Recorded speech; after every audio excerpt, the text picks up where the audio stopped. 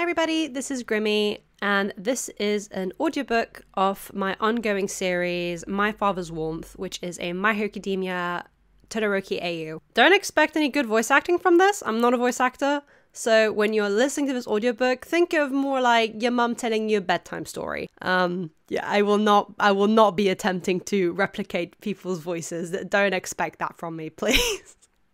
Please. So, but yeah, just bare minimum, below average expectations from me, please. My Father's Warmth is a happy Todoroki AU fanfiction where it's a retelling of the Todoroki family story if Enji Todoroki was never traumatized and got the guidance and support he needed growing up. Chapter 1. Glimmer. Many thoughts went through his mind as he felt the crushing weight of rubble on his back, suffocating in the dust and pain. They were not of the schoolgirl he had just tried to save, who was unconscious beside him, nor of the numbing pain in his left arm, nor even of the fear for his own life. Enji was all he thought of. Enji, his 13-year-old son. Enji, who he hadn't had the time to say goodbye to this morning because he had to leave early for work. Enji, who, if he died, would be alone.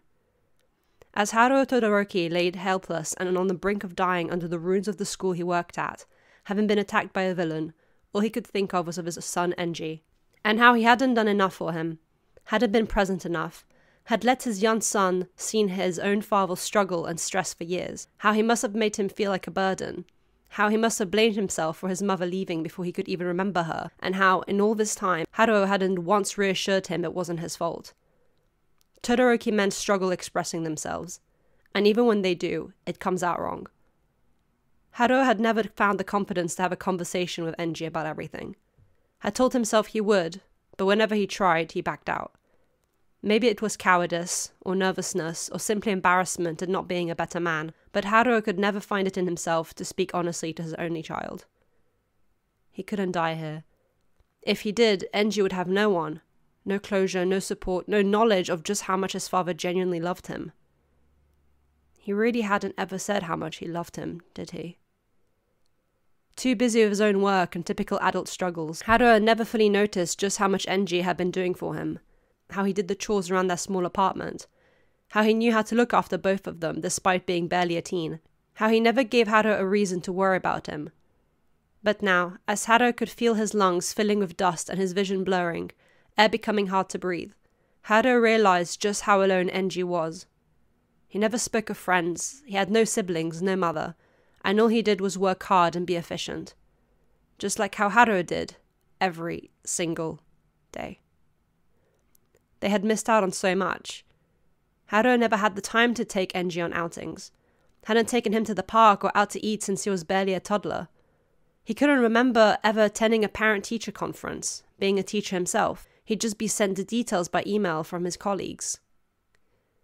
When was the last time he took Enji to school personally? When was the last time he properly hugged his son? When was the last time he had fully looked at him? His vision darkened. No, he couldn't die here. Not like this. Not when he had so much he needed to make up for. Not now that Enji had just started middle school. No.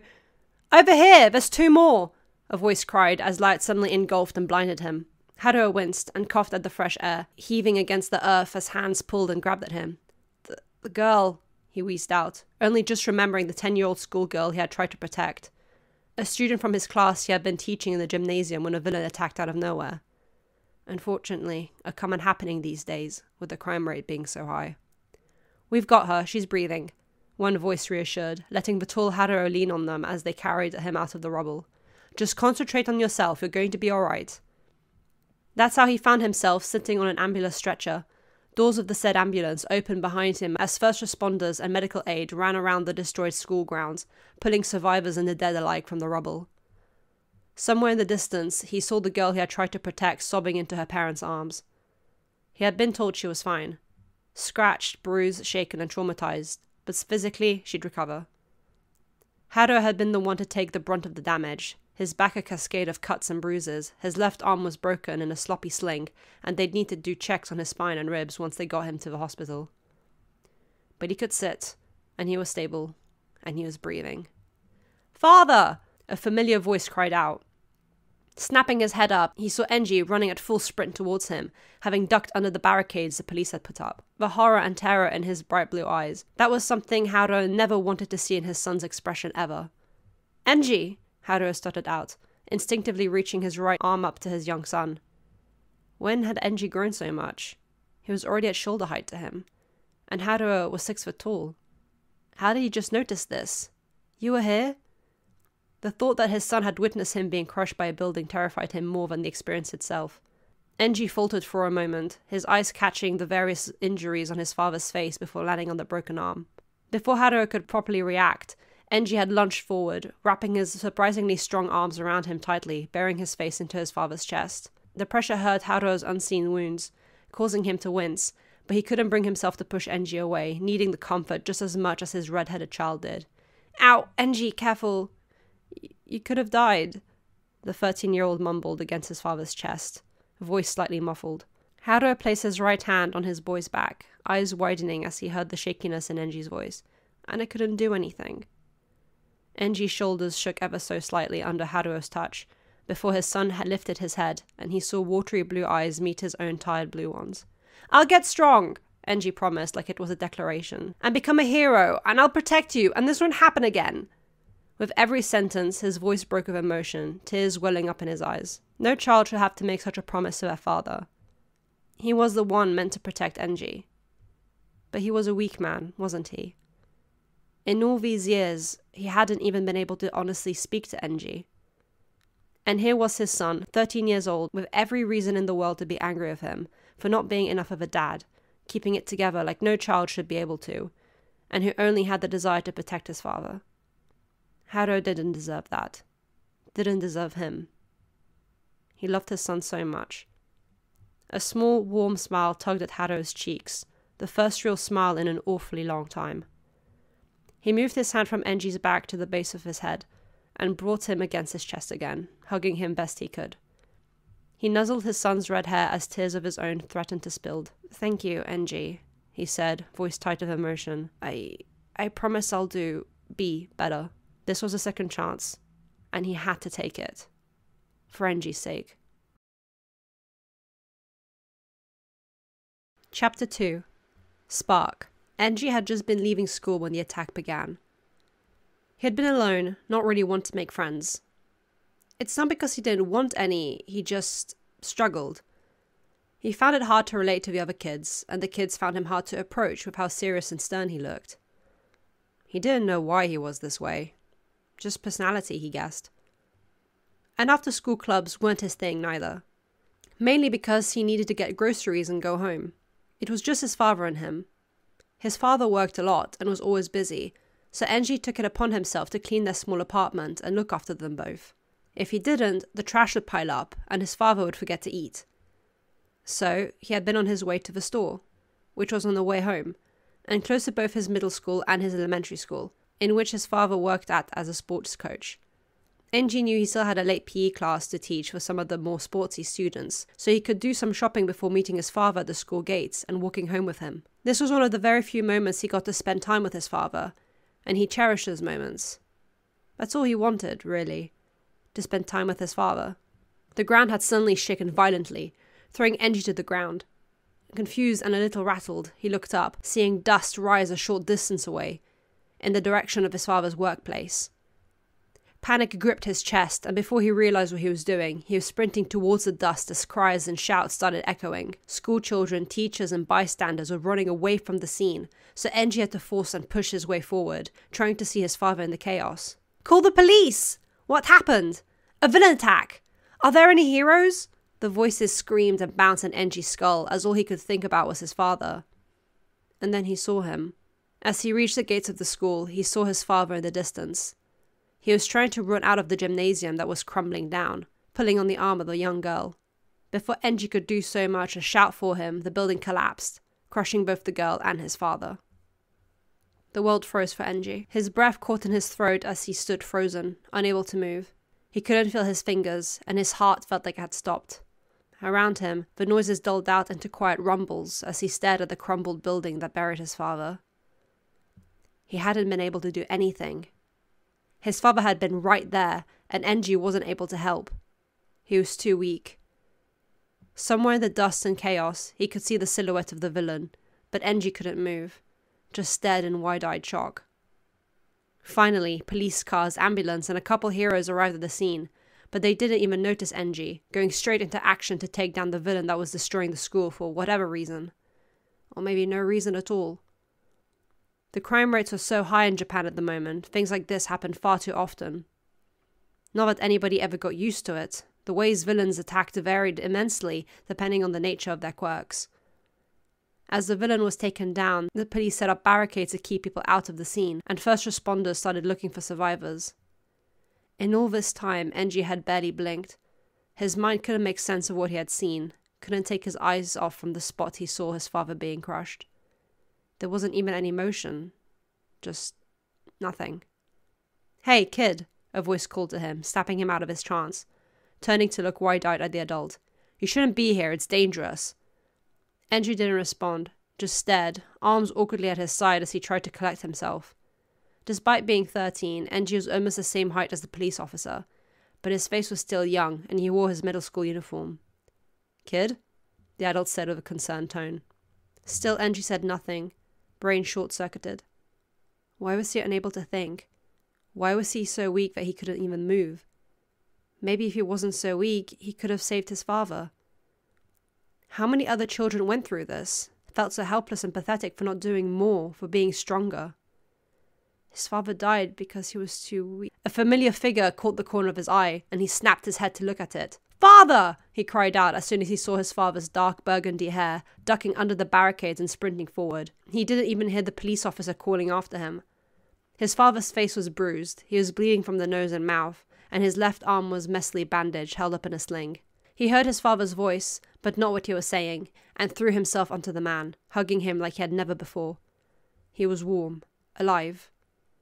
Enji buried his face in his father's chest, taking in the comforting warmth he remembered from when he was a small child. He could feel his heartbeat, and under the smell of dust and blood, he recognized his father's scent of smoked oak wood, a telltale sign of his fire quirk, despite it being a weak one. You could have died, and I couldn't do anything," Enji lamented into his father's chest, gripping onto his clothes tightly, afraid that if he let go, his father would disappear. Emotion finally bubbled into his throat, his eyes burning. It wasn't the familiar burn of his own fire, but the uncomfortable prickle of tears.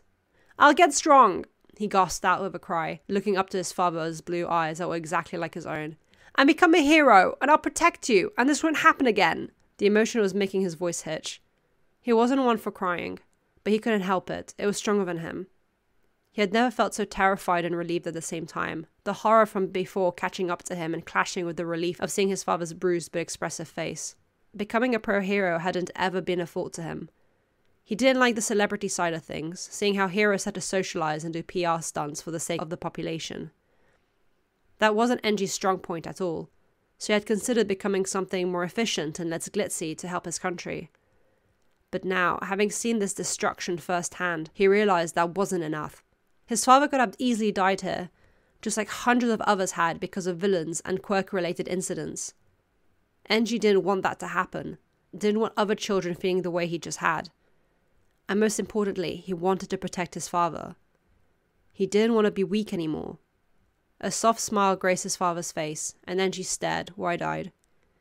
He hadn't seen his father smile in forever, and something about it eased away the horror, comforting him. The hand that he hadn't noticed resting on his back moved to the base of his head, and his father pulled him into another hug, nuzzling his hair. "Thank you, Enji," his father's warm voice said, and Enji could hear the emotion in his voice. I promise I'll be better." Enji blinked against his chest, not understanding in this moment what that meant. His father hadn't done anything wrong, he was just busy. But it verbalized something that Enji didn't realize he needed to hear. His father wanted to be here, with him, for him. Enji finally let himself be a 13-year-old child, and the tears spilled, wetting the front of his father's dirty t-shirt. Chapter 3. Flicker. Haru kept his promise to be better. He spent more time with Enji and properly planned his time so that he wasn't so busy anymore. Yes, he was still stressed and overworked, That is the nature of being any teacher at an elementary school, but he had made efforts to not be a pushover anymore. He didn't take on more work than what he was supposed to, even if it lost him some good favors with a few of the other teachers. But he didn't care. He had almost died during the villain attack, and during his recovery, he knew that the stress of work would be the thing to kill him instead if he didn't make a proper change. The first thing he did when he was out of the hospital and could be back home was cooking dinner with Enji. It had just been a simple curry and rice, but it had been fun. Enji was a good cook for a kid his age, and they had, awkwardly, chatted about their food preferences. Turns out they had pretty similar tastes, other than on fish.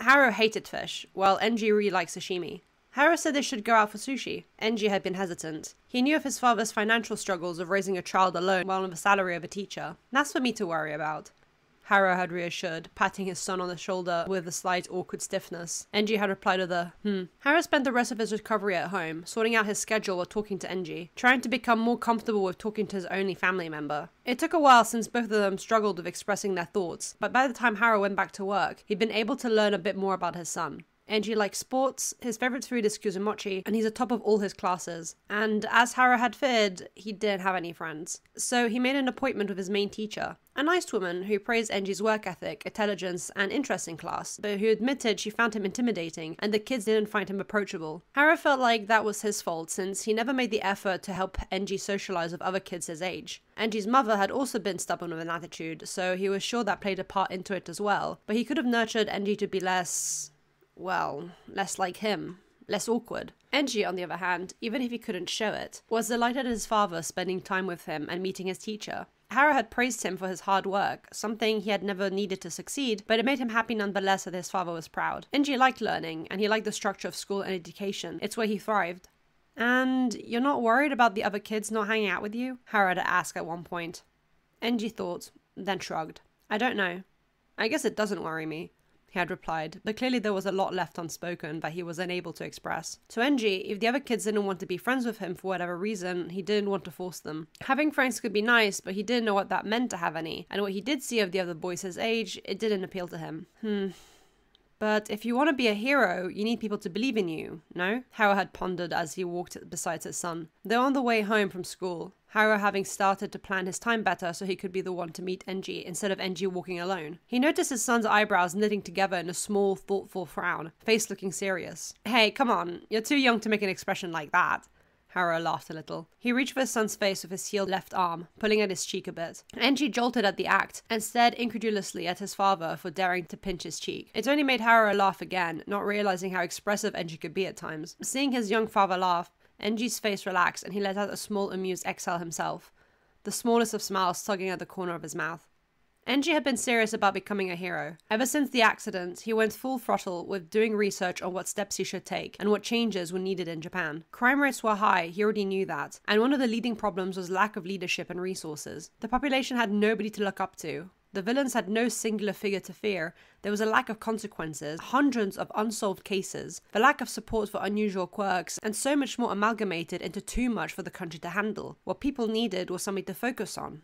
A symbol. And if Enji wanted to even attempt at being that, he'd need to work hard. Extremely hard. At 13 years old, Enji started a rigid and harsh training program that he had personalized based on interviews of heroes and fitness coaches. It started with early morning runs every day before school, followed by push-ups and other typical muscle training. At first, it was terrible. His body hurt in ways he didn't think possible, and the daily challenge to get up early when all he wanted to do was sleep was more strenuous than the training itself. But the feeling of completion he got whenever he finished his morning workout was amazing, and it made him ready to face the day. And so, as the weeks went by, Enji upped the training and workouts. He knew his father couldn't afford the training equipment he'd want, so he had to make do with common things in the house. The shopping bags, the heavy phone book, rearranging furniture, even helping his father with moving equipment at the elementary school. Haru had, of course, noticed this newfound motivation and drive, but didn't say anything for the first few months after he had returned to work. He wanted to let Enji find his rhythm for now, get a feel for exercising, but he did observe him. Alongside training his body to become stronger, Enji started experimenting with his fire quirk more. It was much stronger than his father's. From what little he knew of his mother, she had some sort of power-up quirk, though it wasn't very impressive apparently. Whatever it was, his parents' weak quirks must have combined to give him his powerful fire, but he didn't know how powerful it was exactly, which is why he wanted to practice with it. It started simple. Just manifest the flames and get a feel for them. Very soon, he realized he needed to up his endurance. While he could contain a lot of firepower, his body was fairly quick to overheat. This bothered him more than he was willing to admit. So he went full throttle with finding ways to up his endurance. Right now, he couldn't do much about his body overheating if his body was weak to begin with, so he concentrated on strengthening the fundamentals before he concentrated on his quirk. This is when Haru intervened. "I can coach you if you want," Haru offered at the end of the first term of middle school. The term had started in April, and it was now July. Enji had looked at him in surprise. "Since you're going to have more free time soon, I'll have less work too. I thought we could train together, give you some tips and such." It took his entire being to fully express what he was offering, a slight nervousness in his tone. "Yes, please," Enji replied with a somewhat embarrassed expression. That became a new way for them to bond.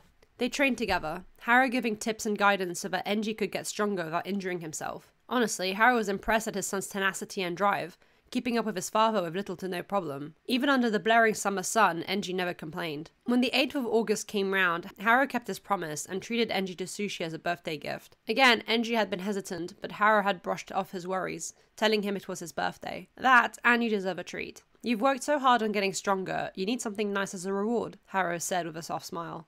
That was something he did a lot more these days. Smile. Enji became noticeably quiet, a sign of him getting bashful, and ate his sashimi without arguing. By the time the new school term had started in September, Enji was already in shape. At 14, he was barely a couple inches off of being 6 foot tall, and the training had made him broad. While some of the girls in his class were more than a little delighted at his appearance, it only made majority of the class avoid him even more. They didn't know his intentions of becoming a hero, so had no idea as to why he was training like this. Enji didn't know how to bring it up to them without feeling awkward and maybe a little embarrassed, so he said nothing when he heard the whispers of the students around him. Instead, now that he was much stronger, he focused on his fire quirk. While Haru's was weak, he did still sit down with Enji and helped him understand it. "I think the most important thing is how to stop the flames," Haru said as he lit a small flame in the palm of his hand before extinguishing it. Enji gave him a confused look. "Even with a quirk like mine, candlelight, fire is still dangerous. One small flame can cause a house fire. Your quirk is so much more powerful than mine, and I don't want you to lose control." Enji's expression turned from confusion to thoughtful, but Haru realized this because Enji had taken what he said the wrong way. There was a very subtle crease between his son's eyebrows, and he knew that meant Enji was overthinking what he said. He started panicking. I think you can control it," he said hurriedly, grabbing his son's wrist to bring him back to the conversation.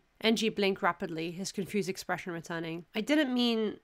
He sighed, biting his lower lip as he struggled to find the words. "I know you can control it.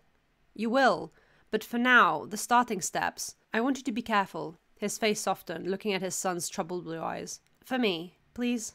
Realization dawned on Enji's expression. He had been internally criticizing himself, thinking his father had called him weak for not being in full control of his flames yet, something he already thought himself. But no, his father was just concerned for his health, more than Enji was himself. He gave his father a nod. For the next few months, until the second term ended in December, Haru helped Enji control his flames. They started small before upping the firepower, along with continuing the physical training. Slowly but surely, Enji's body got more and more used to the heat, until Enji could engulf his entire body in flames without overheating for well over an hour. They usually practiced in the bathroom, where Haru was armed with a shower head just in case anything went wrong. Only a couple times did he have to soak his son in freezing water, both times ending in hysterics as Enji spluttered from the face full of icy water, causing Haru to laugh at the scene. When the weather became colder, Haru and Enji realized they could practice out in the park, away from others, since the iciness helped keeping Enji's body temperature down. While Enji had wanted to continue training even over the seasonal festivities, Haru had encouraged him to take a break and have some fun, enjoying tasty food and a few events happening around their area. Begrudgingly, Enji partook in them with his father, and while he didn't admit it, he had fun. Really, he had fun when he spent time with his father. Seeing the man have a good time and not look so exhausted made Enji happy. Haru's mood and whole life had noticeably brightened, and his students noticed it too. He still worked a lot and stressed unnecessarily over things,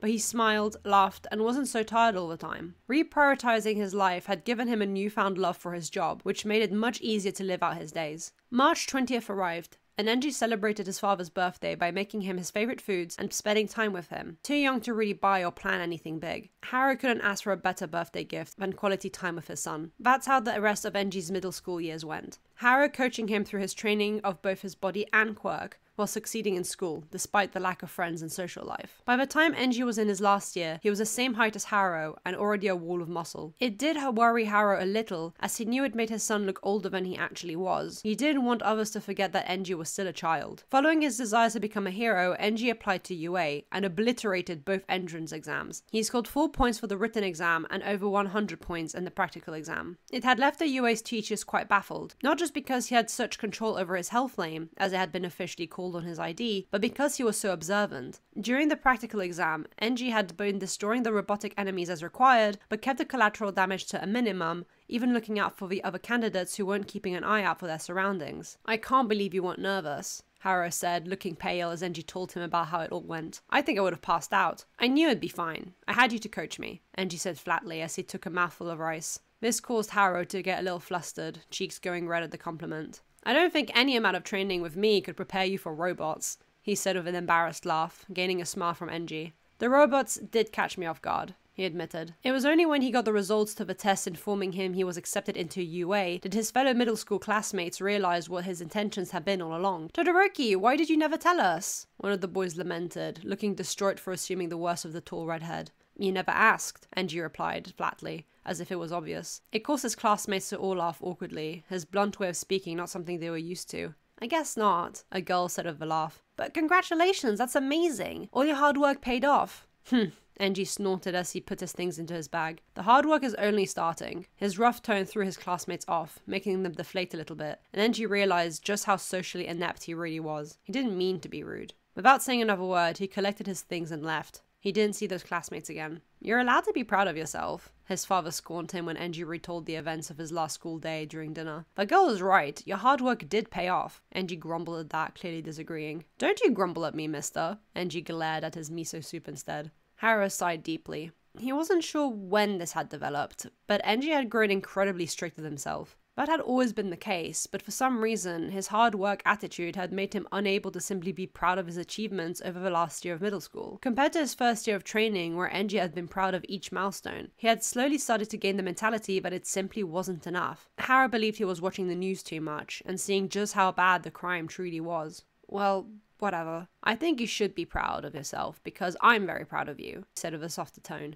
looking fondly at his son. Enji returned the look, grumpy at first, but seeing the loving expression in his father's face, his own relaxed and he smiled a little. "I know it's pretty early, but do you have any ideas for what hero name you want?" Enji nodded. He'd had it for a while now. Endeavor.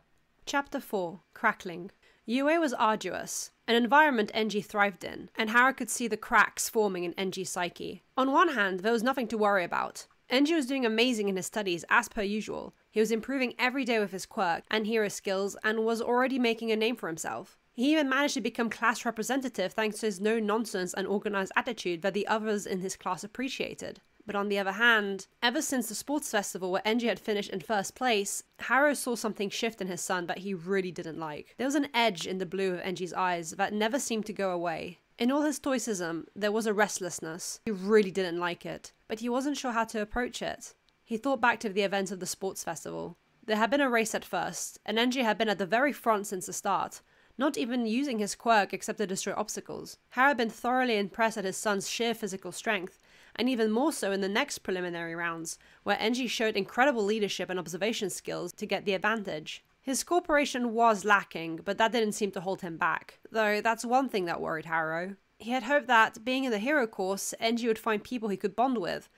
But clearly, that hadn't happened. The other kids seemed friendly towards him, but not really interacting with him like they would friends. For one of the rounds, the 4-person team he was a part of seemed to just follow orders rather than cooperate with him. And then the main event took place, where the students fought each other.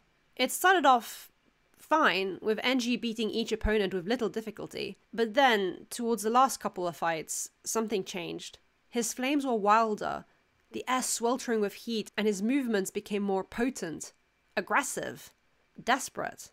Why, Harrow thought. Why did he seem desperate to win? Even when he won, fair and square, due to his own skills, looking at his medal on the podium, even then could Harrow see dissatisfaction in Enji's expression.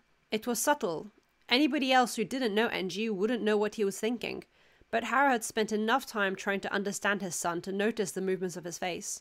Enji wasn't happy with himself, and he was destroying himself in the process. It started with coming home with bandages and peeking from under his uniform. He claimed it was just the consequences of being in the hero course. Then he started coming home late. He claimed he had after-school training. And finally, he would go out on late-night runs, he claimed, and not come back till early in the morning with barely enough time to sleep and get ready for school again. This went on for a couple months before Harrow couldn't take it anymore. "Okay, enough," Harrow said, placing his feet firmly on the ground as he stood in front of the door, arms crossed. It was a Saturday evening, and Enji, eye level with his father, was in his workout clothes with all intents to go out training again. "You're taking tonight and tomorrow off." "What?" Enji asked, confused. "You heard me," Harrow emphasized forcefully. "You're overworking yourself. You need a break. Sit down." "No." His son's voice came out tight and almost insulted. "I'm going out to train." "No," Harrow replied, with just as much of an insulted tone. "You're not." The two stared at each other for a while, Enji looking frustrated with a twinge of anger creeping in. His shoulders were ever so slightly hunched, and if Harrow didn't know any better, he thought Enji was going to punch him. Enji sighed angrily and stomped to the living room, aggressively sitting on the couch. Harrow sighed as well, but out of exasperation. "What's with you?" He walked over to his son, standing over him. "You've never acted this way before." Enji stuck out his lower lip and crossed his arms, glaring at the wall in front of him as if he hoped it would burn up. "Enji!" The stern tone of his voice caught Enji by surprise, the usual softness completely gone. "I don't know," he admitted, slumping into the couch properly. He looked defeated. This wasn't like him at all. Harrow sat beside him, arms resting against his own thighs as he observed his son's muted expression. They sat next to each other in silence, Harrow giving Enji time to properly form his thoughts. "No matter what I do, it's just not enough," Enji finally said, slowly and carefully, like he was speaking for the first time. "How is it not enough?" Harrow was genuinely confused. "You're top of your class and class rep. You're improving faster than everyone else. You came first at the sports festival. Your teachers only have positive things to say about your work. I mean, your teamwork skills could do with some love and care, but you're doing amazing. Why is it not enough?" "I don't know!" Enji exclaimed, rubbing his hands over his face, frustrated. "I don't know. It's just not." There's a crack in his voice as if he was going to cry. Hey, it's okay," Harrow reassured hurriedly, wrapping an arm around his son's shoulder and pulling him against himself, hand resting on the side of Enji's head as he softly stroked his red hair. Harrow rested his cheek against the top of his head. "It's okay." Enji let out a shaky exhale and shut his eyes, leaning into his father's warmth. This felt comforting, much like at the time of the accident years ago. Everything from his smell to his touch was the same, and it helped Enji ease his own emotions that he found so difficult to regulate, even if the memory of the accident was one that haunted him on the daily. I don't know why," he said in a small voice. "I feel so weak." That shocked Harrow. How could his 6-foot-tall, 16-year-old muscular powerhouse of a son feel weak? That just wasn't the word to describe him. "That's okay. You're at UA to get stronger," Harrow reassured, never stopping to stroke his hair. "This is just your first year. You're still a kid. You have years to get stronger at the right pace, without unnecessarily hurting yourself." The teenager sighed softly, turning his face into his father's chest properly, the cozy atmosphere starting to make him sleepy. The lack of a proper night's rest was finally catching up to him. Harrow noticed this and shifted around on the couch so Enji was fully laying on it while Harrow was half laying, supporting Enji's head on his shoulder. He was grateful they had a long couch, otherwise this would have been difficult. "Enji Todoroki, you are an amazing student, an amazing son, and you need to be kinder to yourself," Harrow said softly, looking at his son's relaxed face, not having seen it for a while. "You're going above and beyond what kids your age are doing. It's okay to take breaks." "But..." Enji started, a small yawn interrupting him, and he sighed lazily. "But what if it's not enough?" "You're literally falling asleep on my chest. I think that's a good sign that it's enough for now." Harrow chuckled lightly as his son drifted off to sleep. He watched him, stroking the hair out of his face to more observe his son's features. He looked almost nothing like his mother. The eye shape was there, but his mother had black hair and soft, round shapes. Harrow believed that's part of the reason why she never connected with Enji when he was born, and why it encouraged her postnatal depression. He had tried to help her, but clearly it hadn't been enough. Not enough. Oh, maybe insecurities were genetic, Harrow thought to himself, or he had nurtured those insecurities in Enji. Oh god, he really hoped not. Making Enji feel like his actions weren't enough was the last thing that Harrow wanted. He sighed softly and leaned his head back, looking at the ceiling. Enji will make for a phenomenal and efficient pro-hero. That he was sure of. One that nobody else could keep up with. But Harrow needed to keep up with him, somehow. For Enji's sake, so he wasn't alone. How could he do that? Surprisingly, Harrow found his solution in camping. Really, it was just tagging along to Enji's training sessions that hadn't actually been going on runs, but training at a mountainous region called Sekoto Peak. Enji had gotten an earful from his father for not telling him the truth. But now, instead of Enji disappearing every night to train, they had made a compromise. If Enji agreed to come home at proper times and stay home, Hara and him would go set up camp on Saturday nights and spend their Sundays training there. Mostly, it was Enji training and Hara making sure he looked after himself by eating and taking breaks. But it gave Hara a chance to watch and be interested in what his son was doing. He even managed to get his own schoolwork done.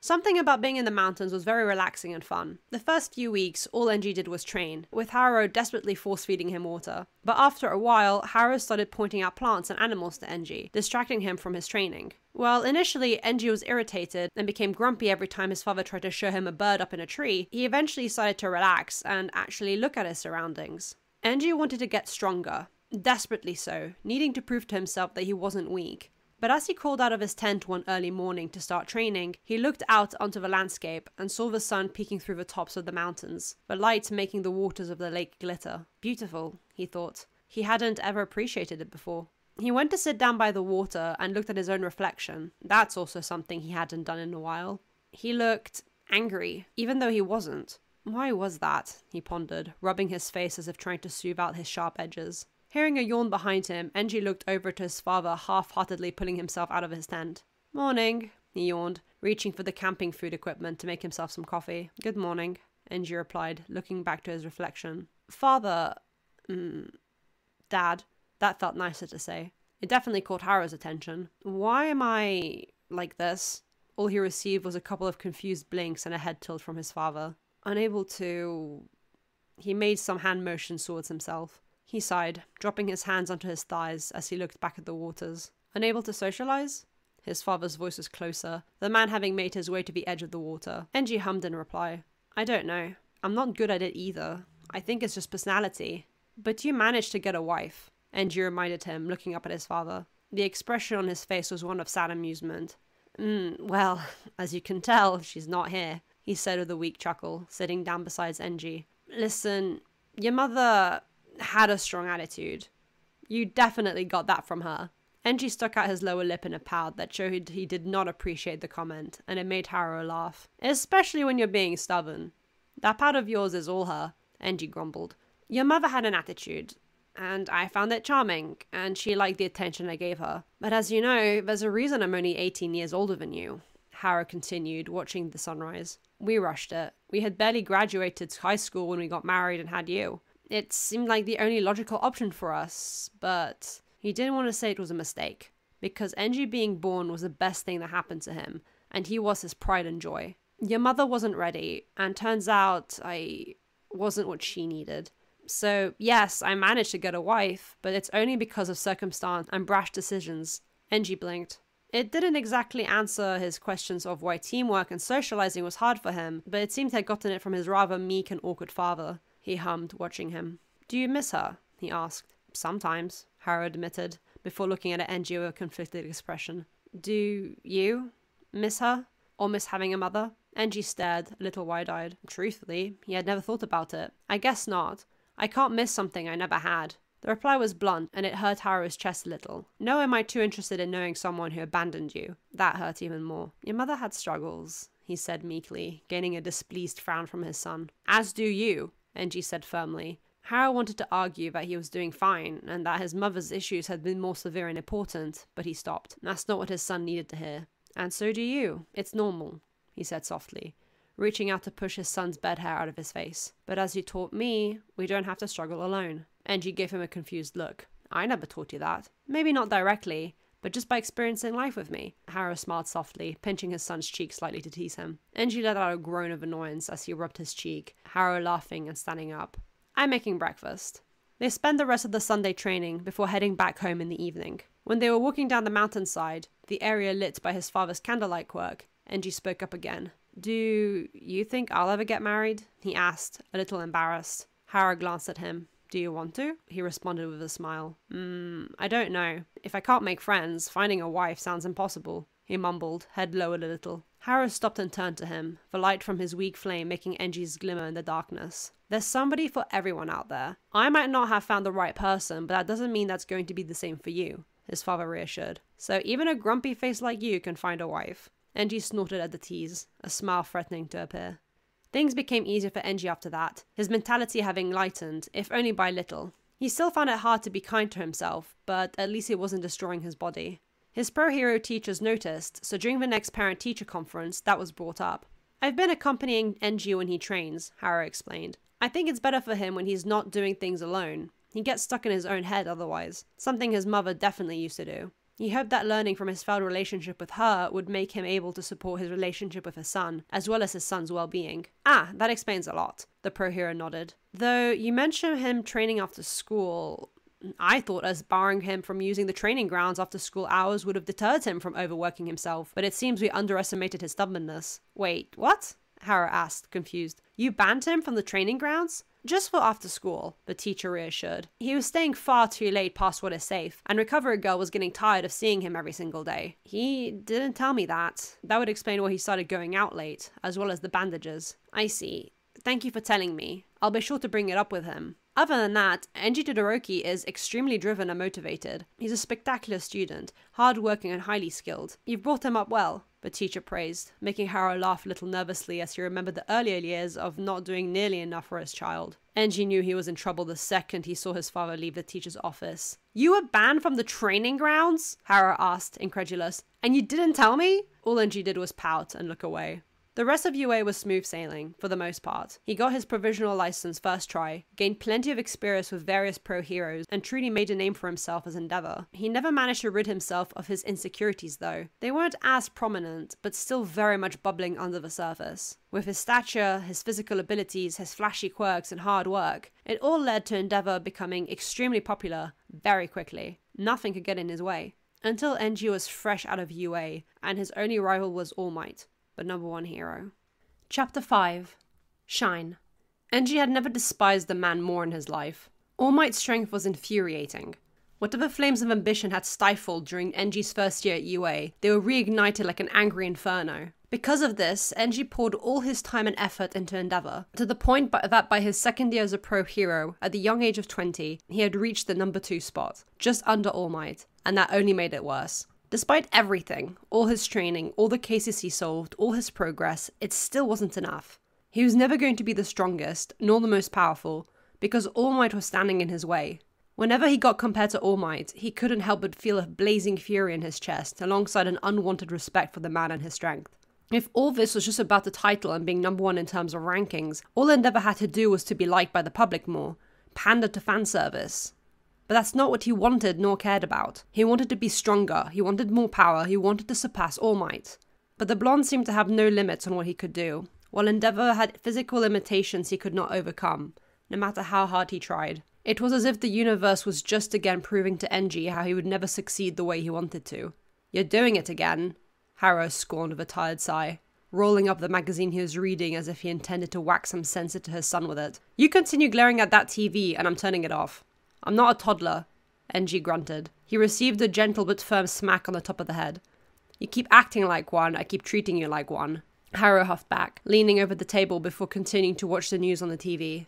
Man, All Might sure is impressive. Doing all these things alone, it's incredible. It's ridiculous, the redhead growled out, displeased. It's one thing for the media to praise the wannabe American. It's another thing for his father to praise him. He refused to admit it was petty jealousy. Harrow noticed immediately. Why are you so jealous? Can't you just appreciate everything the man is doing and rejoice with the rest of Japan? He asked. Over the last couple years, he had learned that being honest and blunt with Enji was the best way to get his thoughts and emotions across. While the way he spoke to Enji might have been a bit much to other people, it's exactly the way Enji needed it. It's not about that, Enji growled, hunching his shoulders. Harrow sighed, desperately trying to understand his son's frustrations, but it just wasn't happening. As soon as All Might had made his beginnings in Japan after returning from America, Harrow knew it would affect Enji negatively, and within the first year of being a pro-hero, he had already seen his angry decline. He tried to talk about it with him, tried to connect like he had in his first year at UA, but it was different this time. Unlike before where the emotions were targeted at Enji himself, now he was projecting his frustrations onto All Might. Harrow didn't know how to drag him out of that mindset, and he didn't get the chance to even try anyway, seeing how Enji was pouring every breathing moment into his duties and training. It was just tiring to look at, but Enji drove forward like an unstoppable steam engine, puffing included. This time round, Haruo couldn't keep up. Enji stewed in his negativity and rage as he continued to watch the news until the segment was over, then wordlessly got up from the couch to get dinner ready for him and his father. They had moved out of their tight apartment the moment Endeavor had started making good steady money, and now they lived in a massive traditional Japanese home. It was much more than anything Haruo had ever dreamed of asking, but it was clear that Enji wanted his father to be comfortable and not stress about his living conditions anymore. In theory, Haruo could even retire early from his teacher role, but the idea of having nothing to do all day put him off. He was still a workaholic after all. With Enji getting dinner done and the TV still on, Haruo continued to watch it, until eventually an interview of All Might popped up. Despite his physique, All Might was clearly young. From what Haruo remembered, the number one hero had graduated from UA not too long before Enji had entered it, then left for the United States. Having so much power and responsibilities at such a young age, that couldn't be easy. He saw how exhausted and worn out Enji was every day when he came home from his agency, and that was without being the symbol of peace for the entire country. Haruo couldn't begin to imagine the pressures of that. He wondered if All Might ever took breaks. Enji returned with food, the main dish being a chicken and egg fried bowl, along with other side dishes like miso soup and steamed vegetables. As they started eating, Haruo could see that Enji was still grumpy because of earlier. "How's your agency going?"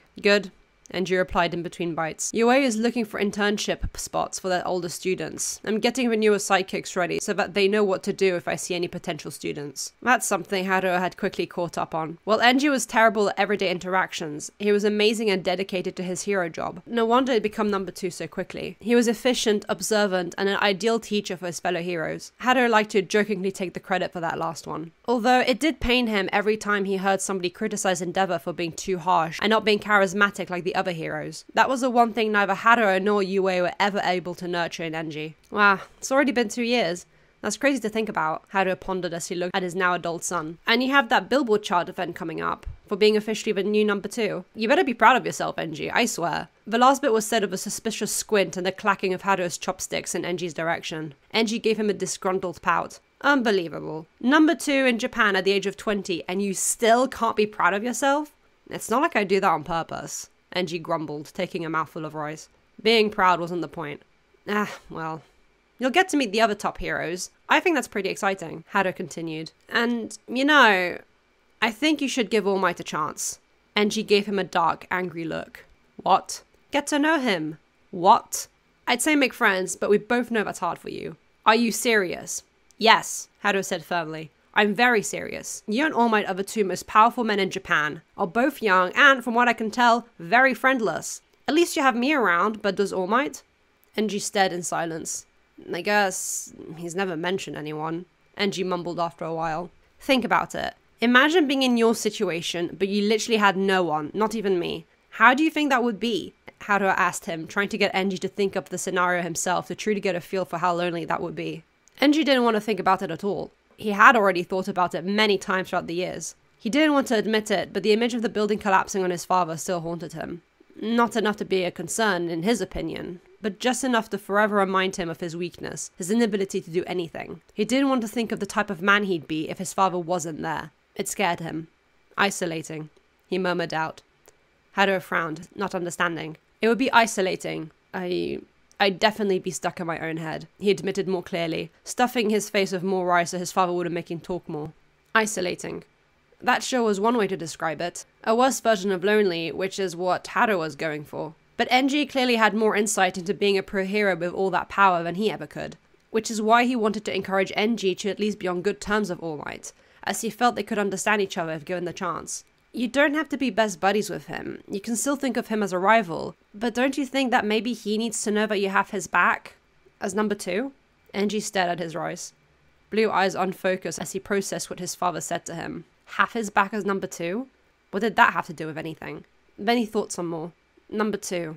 If being number 1 was like being the leader, the symbol of peace, would that technically make his own position a right-hand man of sorts? He hadn't ever really thought of it that way, I guess, he said in a quiet voice. Suddenly, he didn't feel so angry anymore. Frustrated, sure, but the idea that All Might, someone as powerful as him, could potentially be alone and maybe feel the way Enji did, made him consider that his anger and hatred were misdirected. Haruo could see the cogs turning in Enji's mind, and he smiled, glad he could get him to think a little more about his emotions and mentality. Just make an effort, okay? He said gently. Once the Hero Billboard Chart Japan event came around though, Enji didn't realize just how much of an effort that would really be. Between the exhaustive media attention and extravaganza of the event, Endeavor had to really concentrate on keeping it together and not just leave the thing altogether. Fighting villains in public was one thing. Being in the spotlight for what was basically the hero's version of the Emmy Awards was a whole other can of worms that Endeavor despised. It's what had made him uninterested in being a pro hero when he was a child. He wasn't a big smiler to begin with, so being expected to smile left and right for every bleeding camera in the building simply wasn't happening. But by now, the population had gotten familiar with his stern and serious face, getting more of a reputation among certain types of fans as the dark and brooding type. Not that Enji understood what any of that meant. When the main event came round, he had seen most of the top 10 heroes, but still no All Might, which annoyed him a bit. As each hero was called onto the stage from lowest ranking to highest, Endeavor took a deep breath in and activated his trademark flames around his eyes. It helped with keeping him intimidating, as well as hiding any wariness he had for his first time on the big stage like this. "Number 2! The announcer spoke up, clearly excited. "He's been a pro hero for barely 2 years, but with his dedication and hard work, he's skyrocketed to 2nd rank. Flame hero, Endeavor!" That's just embarrassing. He made his way onto the stage, passing by others without acknowledging neither them nor the audience. "And now, number 1. All the lights went off, only Endeavor's flames glowing in the dark. "Our symbol of peace that has saved Japan over and over, keeping the crime rates to single digits. All Might! I am here!" All Might's voice echoed through the stage loudly, the audience breaking into cheering and claps. Whatever polite cheers the other heroes had gotten, it was nothing compared to what All Might was getting right now. The spotlight shone upward onto a higher platform where All Might was standing on. He leapt off of it and landed beside Endeavor with all the dramatics of a comic book superhero. Endeavor fought the desire to sidestep away from the bombastic man. As the audience quietened down and All Might stood proud and, well, mighty, besides Endeavor, each of the heroes got a turn to speak after the head of the Hero Commission gave a speech. Endeavor, Enji Todoroki, who struggled with simply expressing his day-to-day emotions to his own father, was expected to give a speech about being a pro hero, and the number 2 at that. Of course he had stressed about it, not that anybody would ever notice, only his father noticed those things about him. But despite that, he knew what he was going to say. The mic came to him, and all eyes stared right at the youngest pro hero in the top 10. Endeavor glanced to All Might for a moment, who towered over him, which certainly was a feat within of itself, as Endeavor had grown to an impressive 6'5" by his 3rd year at UA. Not wanting to let the second long silence linger, Endeavor looked back at the audience, who were all at the edge of their seats to hear what the stern-faced 20-year-old had to say. "As number 2, I will do everything in my power to support the symbol of peace." And that was that. The audience stayed silent, not understanding what Endeavor meant. All Might needs support. Well, maybe in the fans supporting the idol way? That would make sense. Everybody looked up to All Might, but that didn't fit Endeavor's whole image. The crowd started mumbling among themselves, wondering if it was arrogance on Endeavor's part, saying that All Might needed aid, or if it meant he was standing beside him. All Might, despite his smile and pose never wavering, was equally as frazzled by the younger man's words, and didn't know what to make of them. His turn to speak came, and the poor lady holding the mic had to go on her tiptoes to ever get a chance to reach All Might's height. The blonde hero met her halfway and bent down a little so he could speak into the mic. "All the support is always appreciated and needed. We must all work together for a bright future," he started, voice loud and confident. Endeavor immediately regretted saying anything at all, and tuned out the rest of what All Might said as he went on a short speech about something or the other to make the media and cameras happy. Endeavor couldn't wait to get off the stage, and didn't waste any time in retreating to the backstage, exhaling heavily. Oh yeah, that sucked. He'd better get used to it quick though, if he planned on staying number 2. "Endeavor!" All Might's voice made him jump as he appeared out of nowhere. Turning to look at him, Endeavor recoiled at a bright, obnoxious smile. "I just wanted to say a congratulations for reaching the top at such a young age." This caused Endeavor to glare at the man, eyes narrowing. The whole problem is that he hadn't reached the top. The source of that very issue standing in front of him. "Same goes to you. You're not that much older than me," he replied, voice stern. Any other person would have withered away at the stoic face, but All Might just laughed. "I guess you're right." Endeavor couldn't do this. He couldn't stand this sort of easy-breezy, happy-go-lucky personality. It was common enough in the average hero, but All Might just turned it up to 100. It annoyed him just being in the presence of the other man. But the conversation with his father popped into his mind, and he closed his eyes for a moment. He tried to untense his shoulders and extinguish the flames around his face, revealing his young features more clearly. For some reason, this seemed to throw All Might off guard. Probably because Endeavor didn't show his fireless face to the public much. "I meant what I said. On stage, Endeavor forced himself to say, as if it was taking every atom in his body to say these words. I'm your number 2 hero just as much as you are our symbol of peace. Blue eyes shone from under All Might's eyebrows, staring right down at the red-haired man with equally blue eyes. They stayed in silence for a moment. Of course! As the top 2 pro heroes, we must support each other, All Might exclaimed with his bombastic, confident tone. Endeavor wanted to smack him. He visibly cringed, shutting his eyes as he groaned at All Might's theatrics. He hated this. He wanted to go home and tell his father this was stupid, then work himself to death. That sounded good. Will you stop with that? He growled, pinching the bridge of his nose. He exhaled heavily, steam combing out of his nose like a bull. It's just us. It's just us seemed to have a strange effect on the blonde hero, which Endeavor caught onto him immediately. Okay, that he could work with.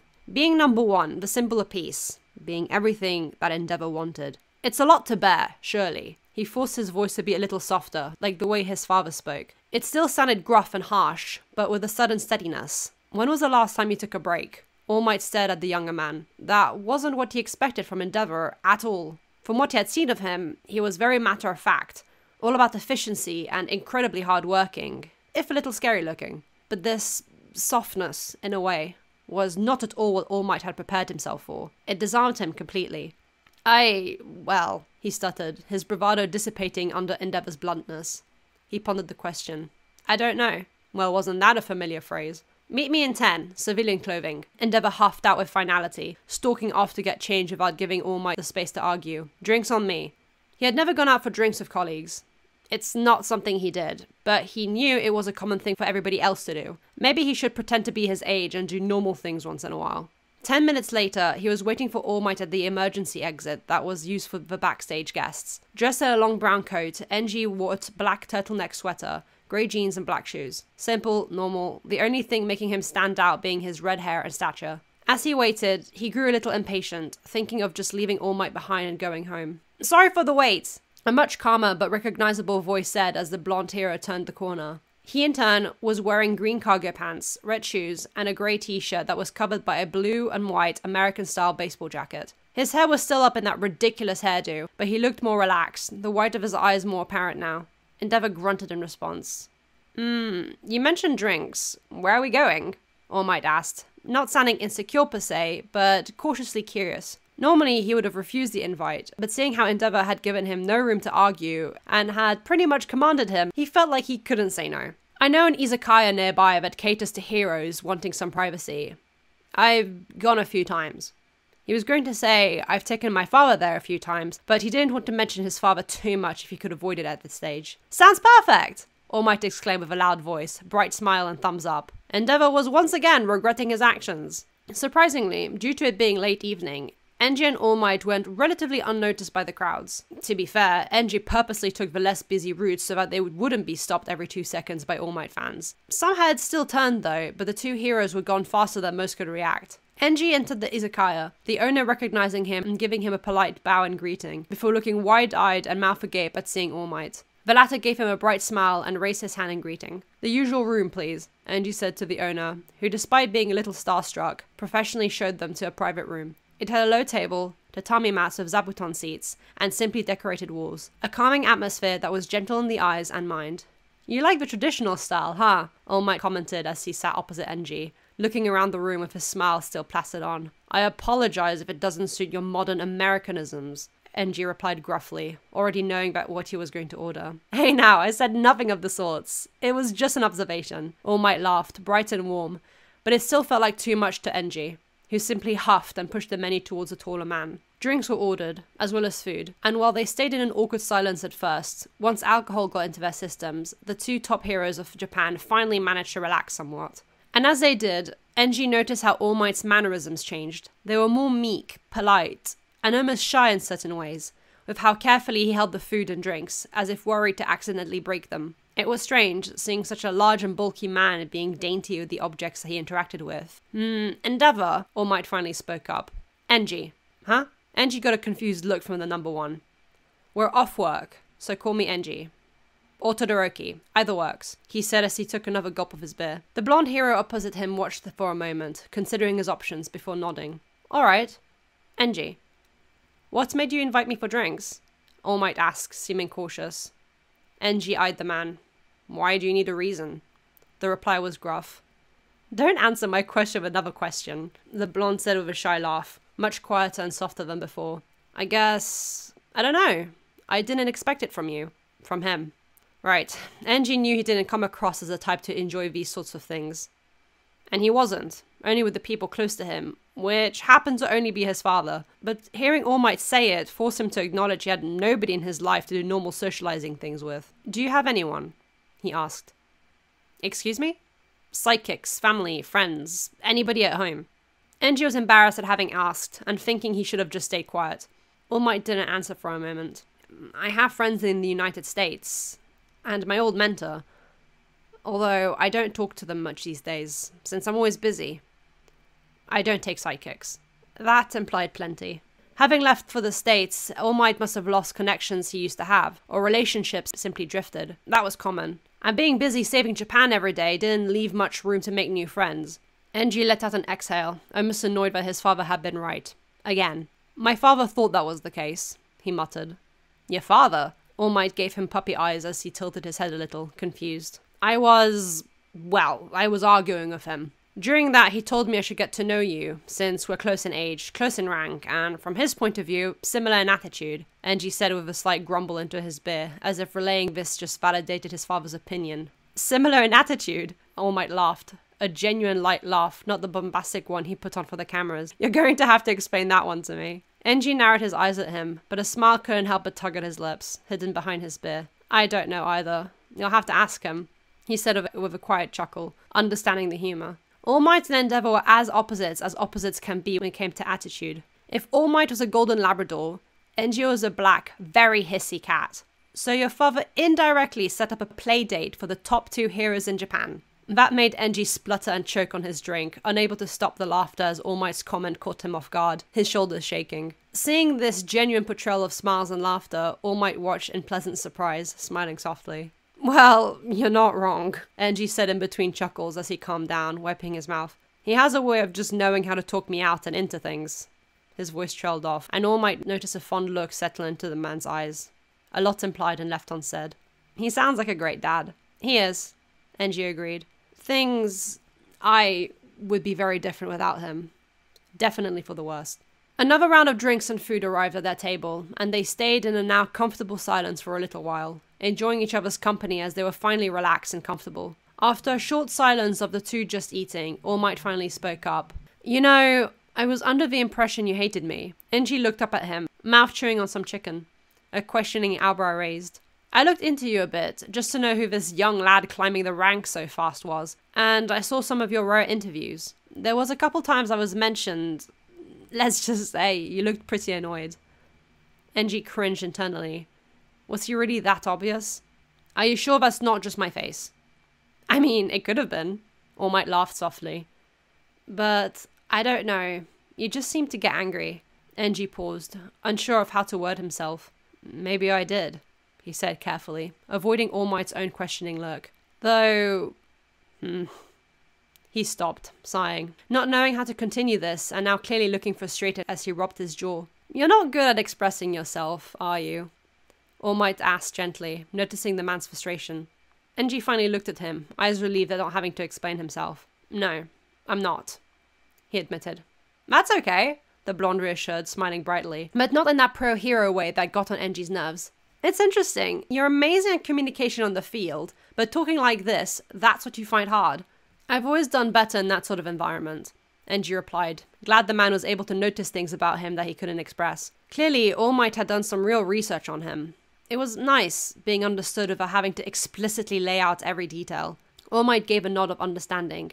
It's fine if you don't know how to feel about me. I'm just glad you don't hate me, he smiled. And the invite for drinks. I'm grateful. The softness in his voice, tinged with what could be sadness, took Enji back. All Might... Oh, we're off work, like you said, so... He interrupted before pausing to think what he was about to say. So you can call me Toshinori. Or Yagi. Either works. He said with a grin, copying Enji's words from earlier. Toshinori, I meant what I said. I want to support you, as number 2. Enji said steadily, really thinking hard about what he was saying. Eyebrows furrowing a little at the effort of it. You don't have to struggle alone. He thought back at the words his father had said to him in the first year of UA, and how they resonated with him. He hoped that they would resonate with Toshinori too. They did. Toshinori looked wide-eyed at Enji for a long while, mouth slightly agape. And then his appearance changed. Not immensely, but he was shorter. Still tall, still muscular, still an impressive build, but not the Goliath build of All Might. Rather, someone much more equal to Enji. It was Enji's turn to stare wide-eyed with his mouth agape, confused. My quirk is a power-up one, Toshinori explained vaguely, pushing his 2 long hair bangs out of his face that no longer stood like a V-shape. Enji blinked at the explanation before snapping out of his confusion and nodding. I normally keep this appearance for when I'm out in public, but I feel I can relax around you, Wenton said. In such a short amount of time, he felt like he found someone he could confide in. Maybe not about everything to do with his quirk, past, and purpose, but at least in the heroic side of things. Enji and he were very different, yet had striking similarities. They both worked hard, were fairly friendless, par for a couple people, and were the top 2 heroes in Japan. Not somebody All Might needed to protect, not someone he needed to push away. And, while not something to touch on right now, Toshinori felt maybe Enji shared some of his worries and insecurities. The way he spoke and acted, it felt like he knew. Different contexts, but same feelings. Enji just stared silently, in a way understanding without really getting what Toshinori was trying to imply. He was more taken aback at the shift in appearance, not having expected it. We can always pick this up another time, Enji said finally, leaving the possibility open for more meetups. Toshinori, looking almost small in his original form, smiled at him, sweet and shy. Yeah. The night ended soon after that. Back in his All Might form, Toshinori and Enji parted ways, exchanging personal phone numbers so that they could call each other at any needed time without having to go through their agencies. Enji made his way home, thinking his father would be asleep. He wasn't. Welcome home, Enji, Haru yawned, stretching from his spot on the couch where he was watching TV. So, how was it? He gave his son a knowing smile, almost a little smug. Enji pouted. I had drinks with All Might, he admitted through a grumble. And you had fun. And I had fun. Haru laughed, glad he was proven right. Having finally made his way back to his agency, only stopping a couple times for heroisms, Toshinori relaxed from his All Might form and sighed, leaning against the wall as he looked out of a window that overlooked the city. You don't have to struggle alone. All Might didn't struggle. He had to be a symbol, and failing wasn't an option. He couldn't have any liabilities, people that could be used against him or targeted. That's why he pushed almost everyone away, only keeping necessary ties like those in UA and Gran Torino. But Toshinori...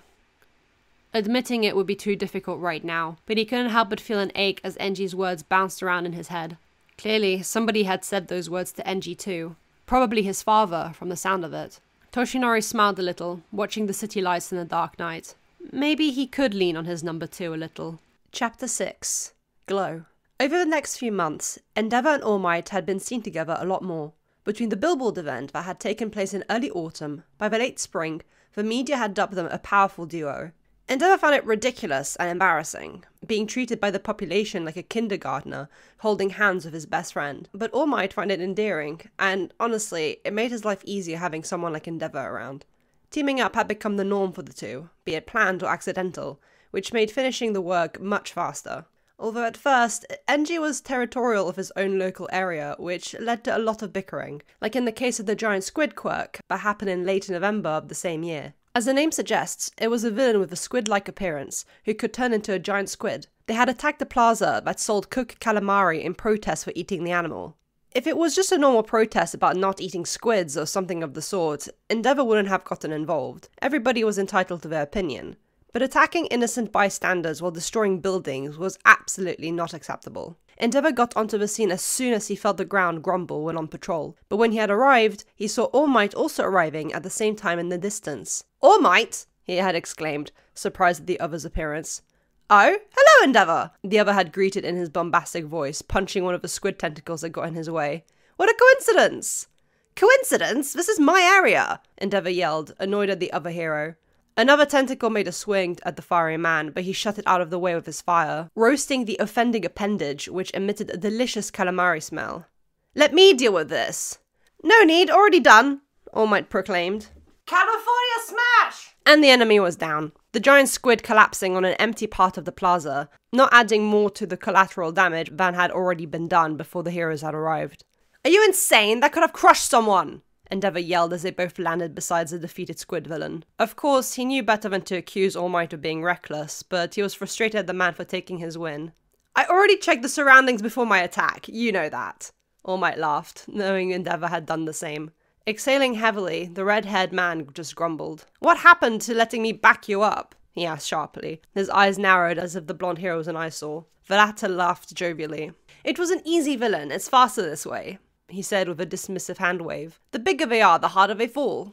I can deal with that easily. That got on Endeavor's nerves even more, despite knowing he was right. Something shifted behind All Might, which caught Endeavor's attention. Seems the villain wasn't completely knocked out. Oh, you can you?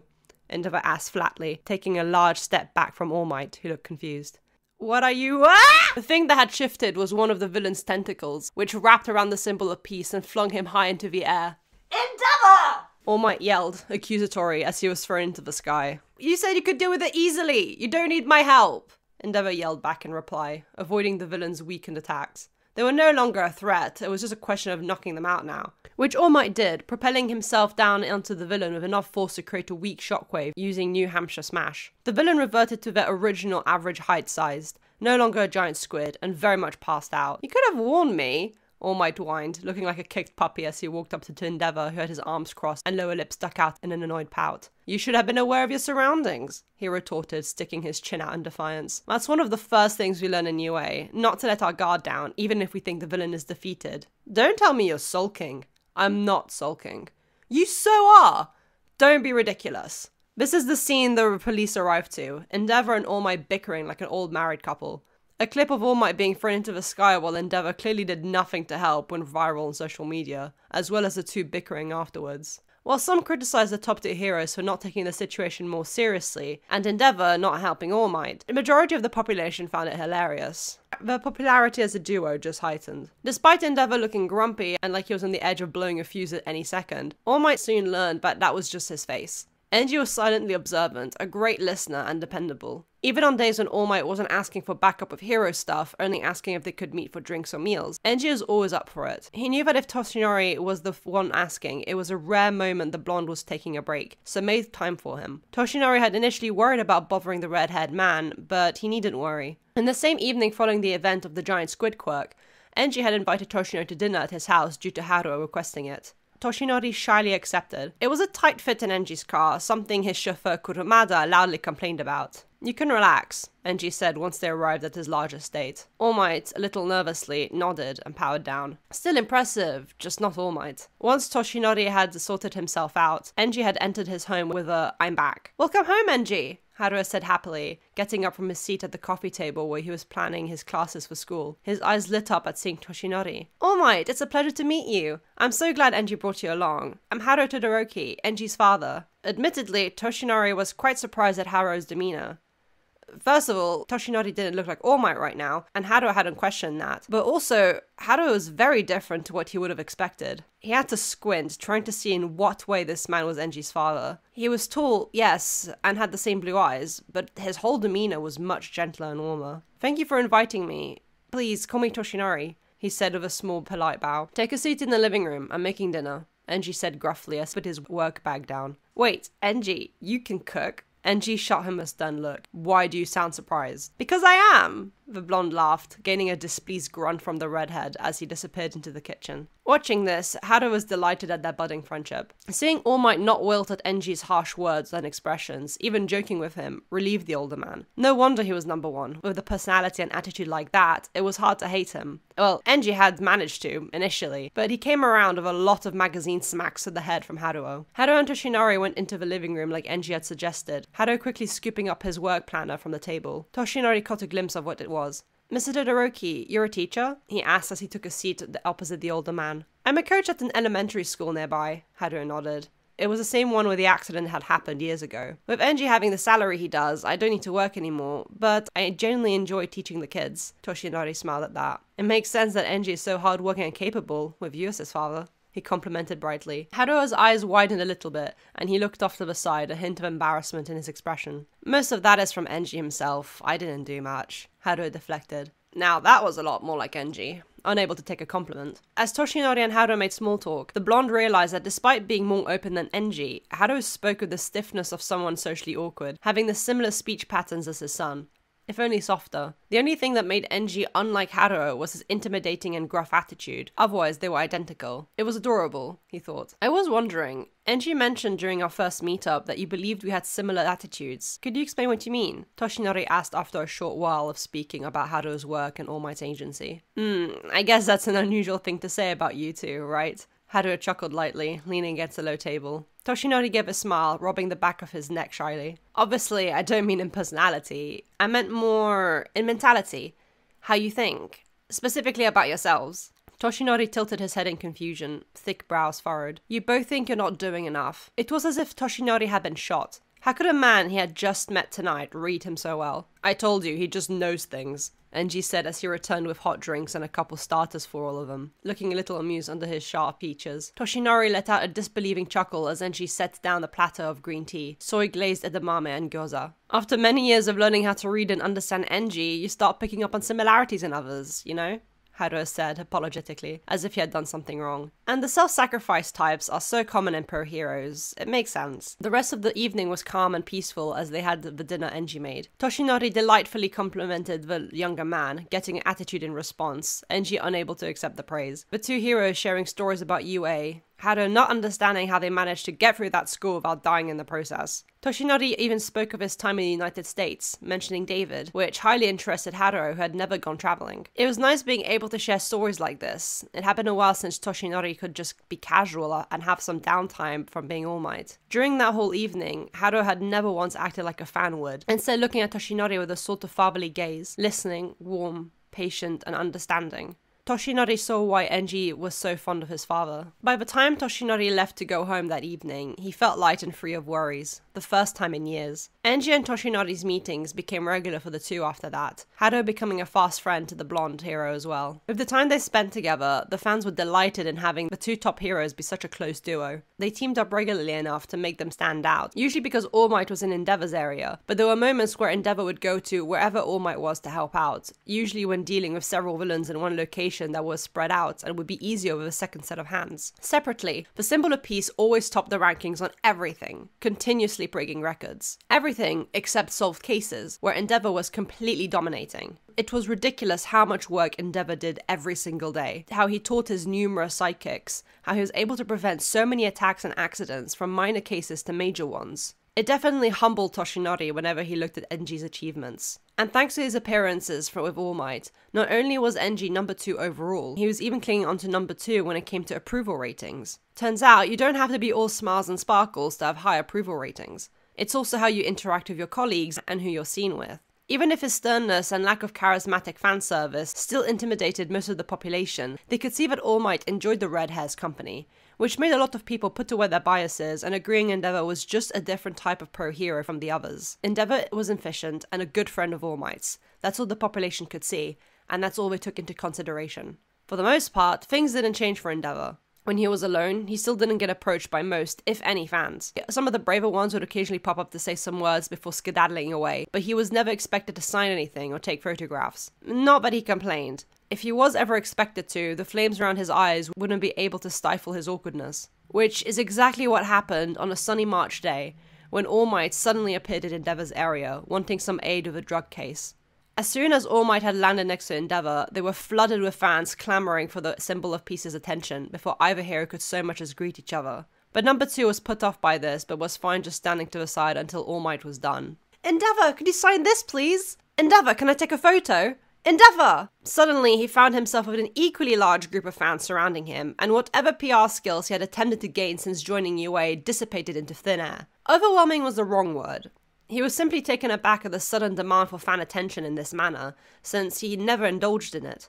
So while Endeavor looked stoic and thoughtful as he stared at the demanding fans, Enji was internally screaming. What made it worse is that he could feel the flames around his face burning up as his awkwardness and lack of socializing over the years caught up to him. He had no idea how to deal with this situation. Endeavor, you've got yourself a nice group there! All Might slid up next to him with his bright voice and smile. He wrapped an arm around the firing man's shoulders, giving a thumbs up to the excited fans, who were squealing at the country's favorite duo interacting. Endeavor looked at All Might with an intense side-eye, but instead of taking it as anger, Toshinori knew it was Enji silently asking for support in his weakest point. He gave his younger friend a flashy smile and wink, as if saying, watch this. Endeavor and I have some things to deal with, but if you turn up at the Endeavor agency in an hour, there'll be a meet and greet set up.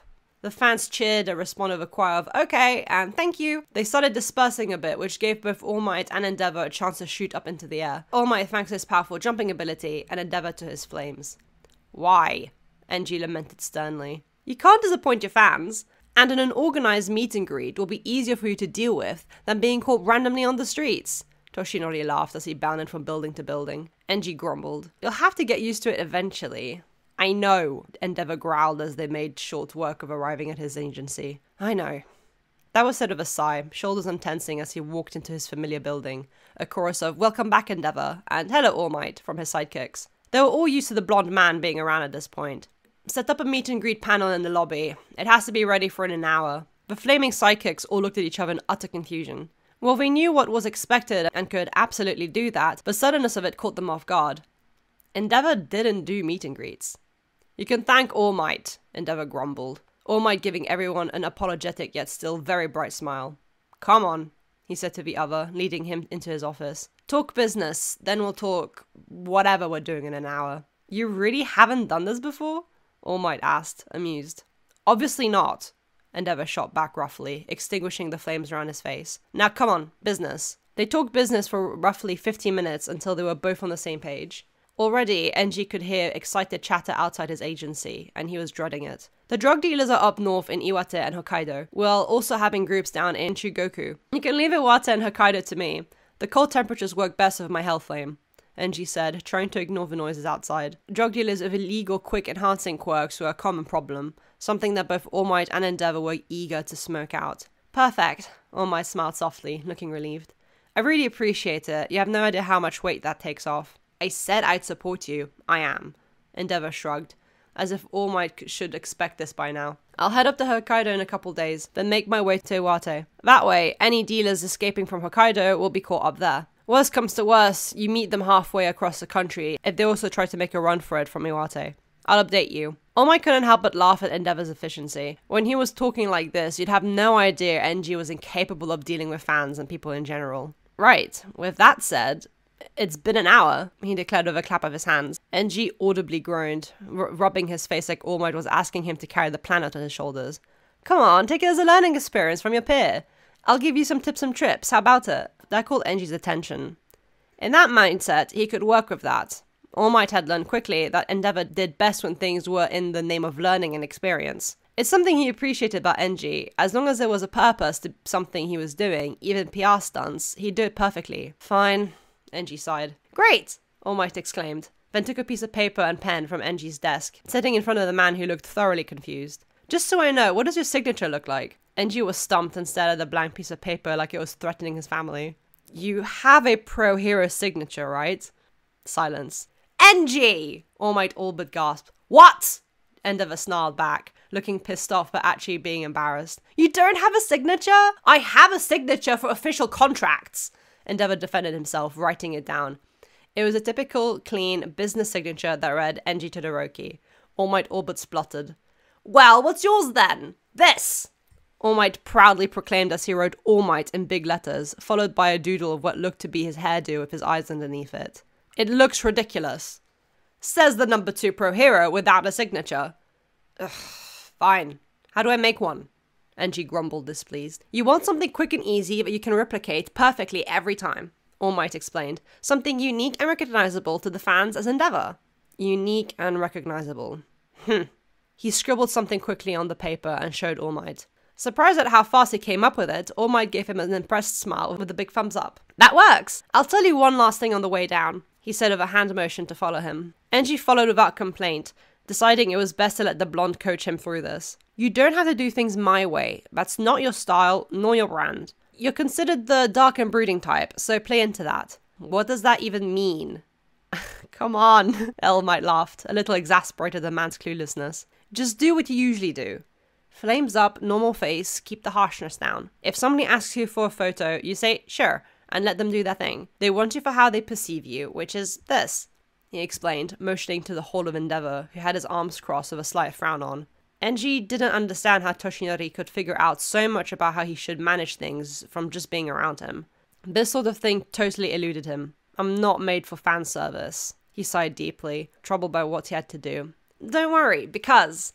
All Might suddenly dashed forward into a run as they arrived at the lobby, skidding to a stop in front of a long queue of eager fans. I am here! Cheering and clapping echoed through the Endeavor agency, his sidekicks just as rattled by the noise as Endeavor was. They could tell that their boss was less than eager. Still, he breathed in a little and manifested the flames around his eyes, slowly walking to stand beside All Might, who was posing in his typical dramatics. It was a rather comical scene, one which the fans picked up on immediately in delight. If you all queue here in an orderly line, everybody will get a turn, without crowding the lobby, one of Endeavor's sidekicks instructed, motioning everybody to a certain direction. This felt much more manageable, like All Might had said. Enji could handle one at a time. The first group came up, a pair of high school girls, all sparkly-eyed and starstruck. It made Endeavor cringe on the inside, really not the one to enjoy being looked at that way, especially not directly. Thank you so much for the opportunity, one of the girls said, pulling out a special edition Pro Hero catalogue from her bag, opening the cover so they could sign the first page. We were so surprised to hear the Endeavor agency was organising this. It's because this guy's here, as he said. Endeavor replied gruffly, pointing at the tall blonde with his thumb. He looked disgruntled, but it only made All Might laugh, the girls joining in. Not the reaction Enji expected, but he rationalized it was because he was relaxed with All Might by his side to help him through this. It was his fault anyway. The girl with the book placed the item on the table the sidekicks had set up. There were a couple pens as well, All Might grabbing one and handing it to Endeavor. Hesitantly and stiffly, he took the pen, staring at the page for a second as if it was going to bite him before just going for it. The two girls watched the movement like hawks. Nobody knew what Endeavor's signature was, since he didn't do fan service. Writing his own name was embarrassing, Endeavor had decided, especially if it was for the sake of fan service. Instead, he leant on the unique and recognizable All Might had mentioned. Endeavor is the opposite of All Might. Where the latter is theatrical, bombastic, and westernized, Endeavor is stoic, fiery, and grounded in his Japanese roots. He pulled the pen back and looked at his signature, a stylized version of the kanji for flame. Then at the girls, not sure what to expect. They were vibrating in excitement. That's your signature?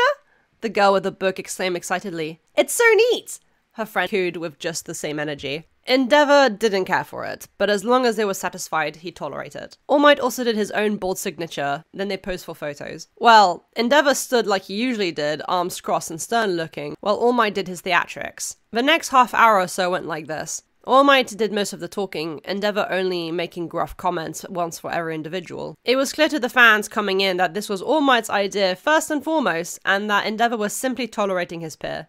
While in another context that would have been an uncomfortable vibe, it didn't feel that way, because All Might and Endeavor actually got along. While the situation wasn't Endeavor's ideal setting, much preferring being out on patrol and doing actual work, being beside Toshinori wasn't the worst thing in the world. It's crazy to him that only a handful of months ago, he hated the blonde hero. He felt intense guilt due to it.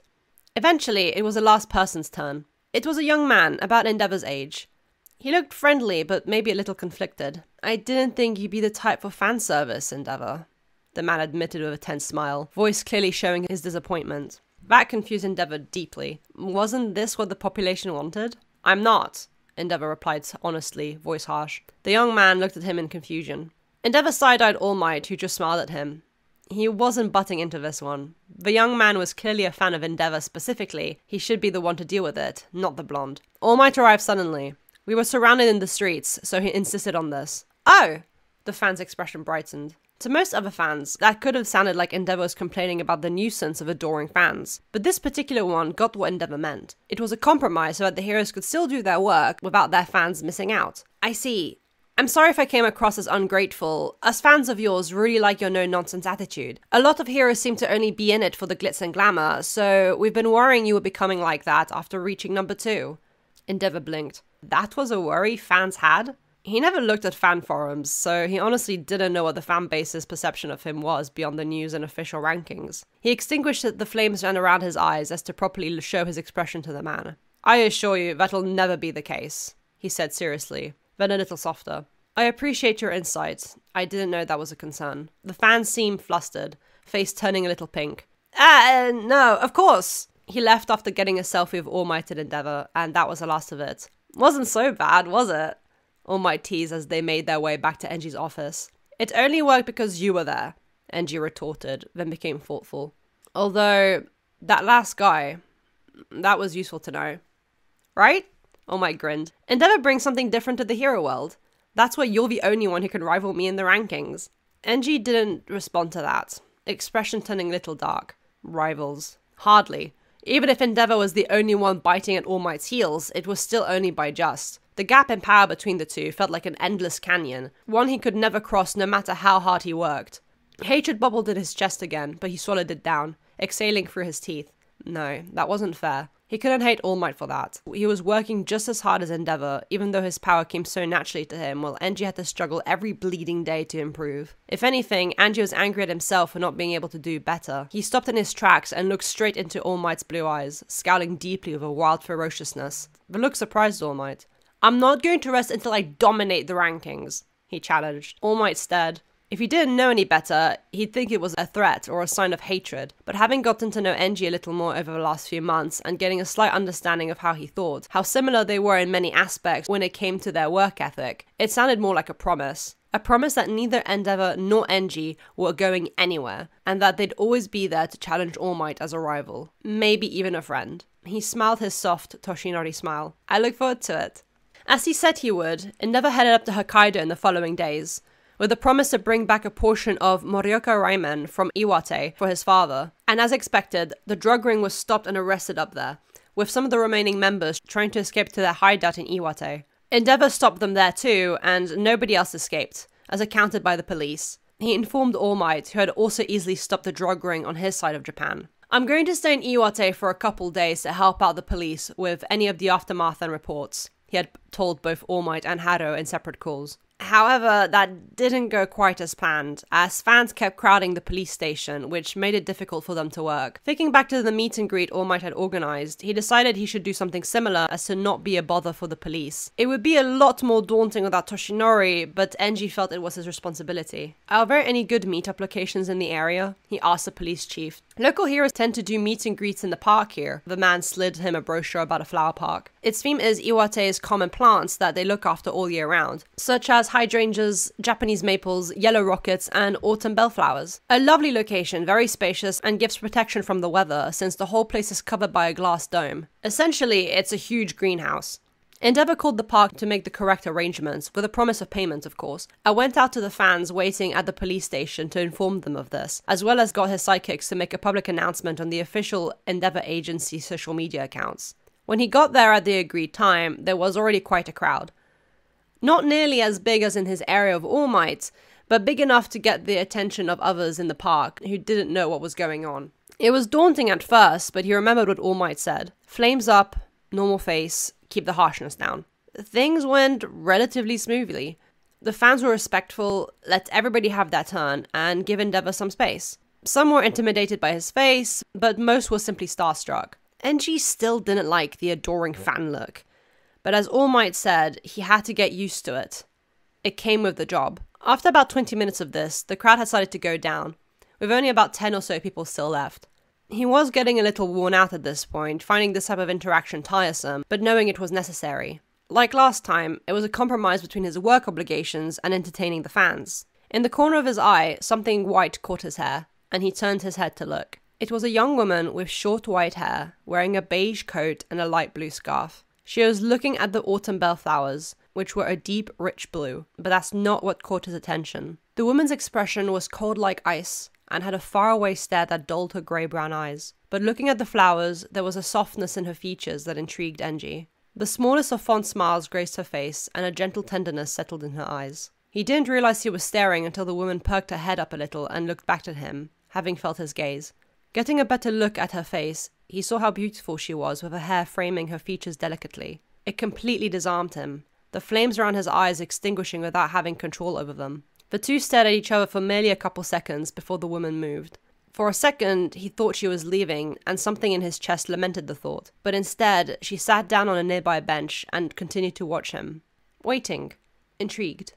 Chapter 7, Albedo. Rei Himura didn't have much freedom at home. With the Himura clan desperately clinging on to their success and fortunes of the past, it forced Rei to act a certain way for the sake of her family. Being her father's only child, not to mention daughter, only one future was available to her: be married off to someone in an arranged marriage. Parentally administered courtships used to be the norm in the olden days of Japan, but are now considered old-fashioned and aren't common anymore. With the Himura old-fashioned and elitist by nature, Rei had learnt at a young age and accepted her fate. Her family desperately needed the money that came with an arranged marriage, a traditional transaction, and if that's what Rei could do to support her parents, then she would. This led her to be a very quiet, austere person at home while under the watch of her father. But some days, she just needed to have a day to herself. So under the guise of going on errands, Rei always visited the local flower park near her family's house. Iwate was home to many beautiful plants, but Rei's favourite was the blue autumn bellflower. It made her happy that this park had them all year round so that she didn't have to wait for their natural season to appreciate their beauty. A glass dome protected the plants from the snowy weather,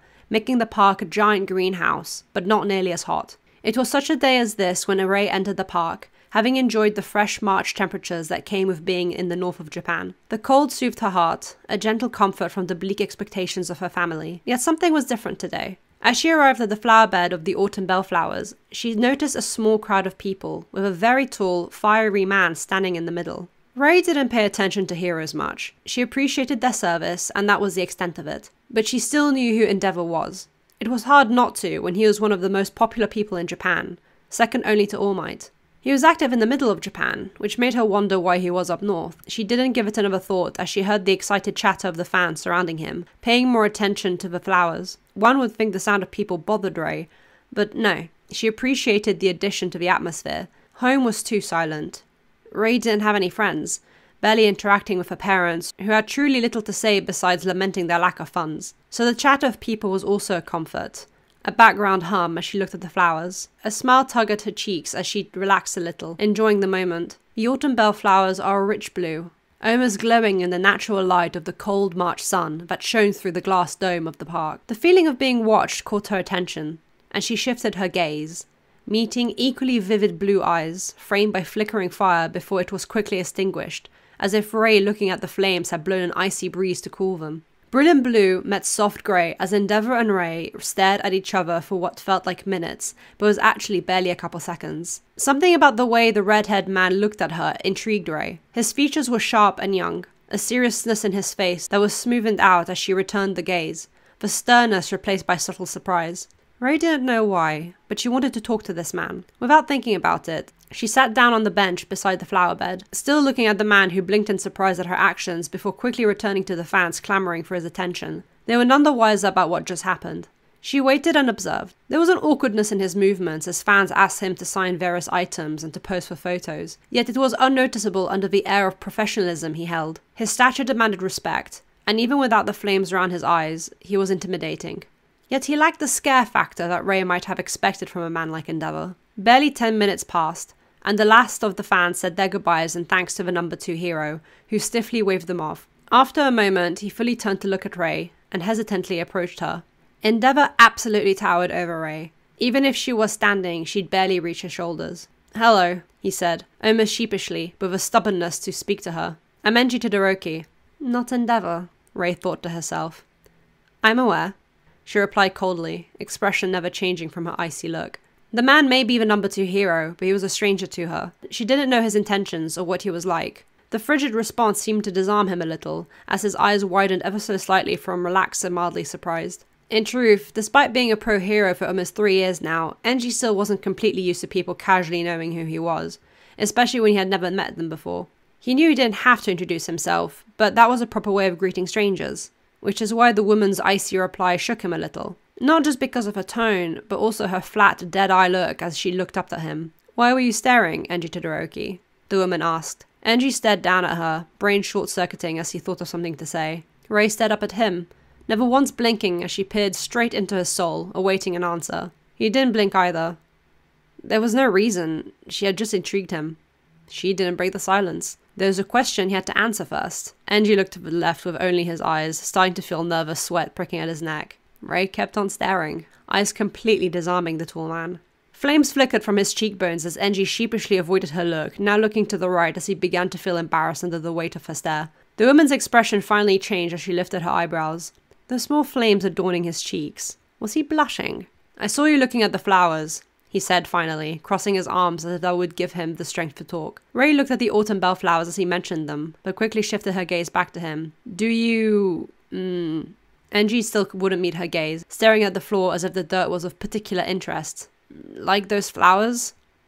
Why did he ask that? Angie yelled at himself on the inside, for his expression didn't show it besides the embarrassment that was already there. He desperately wanted to wave away the flames on his burning cheeks, unable to extinguish them at will like he usually could. But there was no strength in his arm to dampen them out. His brain was fried, and a humiliating heat creeped up his collarbones to his neck, something he had never experienced before. Was he just that socially awkward, or was it because he was speaking to a woman? No, he had spoken to them before, but this was different somehow. More personal. It put him on the spot like never before. He both wanted to go home and stay here forever. Ray stared wide-eyed as the Goliath of a man that was the #2 pro-hero endeavor all but crumbled in front of her, acting like the muted version of a skittish cat. He's so awkward. A laugh caught in her throat, and she had to stifle it, biting on the inside of her cheek gently as to not embarrass him further. Seeing a man built like Endeavour acting so flustered, it was unthinkable. It didn't fit his image at all. "That's so cute," she thought, absolutely endeared. "Yes, I think they're beautiful," she said with a soft chuckle, talking about the flowers. And she replied with a firm, as if he had nothing to say, because he had absolutely no idea what to say. "I'm Rei Himura," she finally introduced herself, standing up to be more polite. As she thought, she barely reached his shoulders. "It's nice to make your acquaintance, Todoroki." "Likewise," he said tensely, clearly trying to control his voice. "What brings you up to Iwate?" Ray said mercifully, giving the poor man a topic he'd have more to say about. Enji cleared his voice, finally meeting her eyes again. I was dealing with a case," he replied, finally finding the strength to pat away the flames that wouldn't go away on his cheeks. Ray once again had to stifle a laugh, seeing the fire quirk user unable to control those tiny flames. "It started in Hokkaido, but some runaways tried to find refuge in Iwate. They've been caught, so I'm helping the police with the aftermath and reports." "Do you often do meet and greets when dealing with reports?" she asked with a slightly raised eyebrow that could have been taken as teasing. It completely disarmed Enji. No, I don't usually do meet and greets. I only did this because they were crowding the police station, and I didn't want to be a further bother," he tried to explain, wanting to rip his gaze away from Ray's, but somehow unable to. The previous deadness in those brown-grey eyes was replaced with a sweet softness, and he couldn't look away. "I see. I suppose that means you'll be very busy for the next couple days, then," the white-haired woman said softly. Ray was traditional in her own way. It was her upbringing, after all, to be ladylike, unseen and unheard.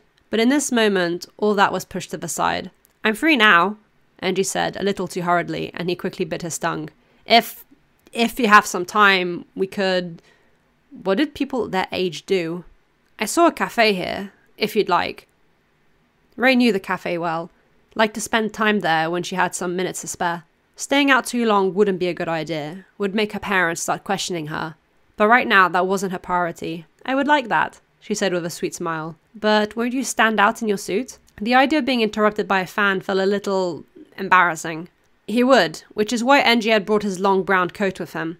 It laid on a different bench on the other side of the flower bed, which he glanced at to make sure it was still there. Ray followed his look and understood. There was only so much Enji could do about standing out. He was over 6 foot tall and had fiery red hair after all, but after dampening out the rest of his flames that ran through his suit and putting on the coat, he blended in a lot more. Ray and Enji silently walked beside each other as they made their way to the cafe, both of them trying to get used to the other's company. This was Ray's first outing with a man as much as it was Enji's first outing with a woman. Neither knew how to act. Once they got to the cafe, they ordered their drinks. Enji got a green tea, preferring it to coffee, which he found rattled his nerves too much unless he had it first thing in the morning. Rattled nerves were not what he needed right now. Ray, on the other hand, asked for a Japanese-style iced coffee, which surprised Enji a little. It was March in northern Japan. Enji paid while Ray found a seat, picking a table in the corner of the cafe that she often sat at. There was a window there that overlooked the park, and you could see all sorts of beautiful flowers. It was peaceful. Enji soon joined her with both their drinks and watched her take a sip of her iced drink. "Are you not affected by the cold?" he asked, curious.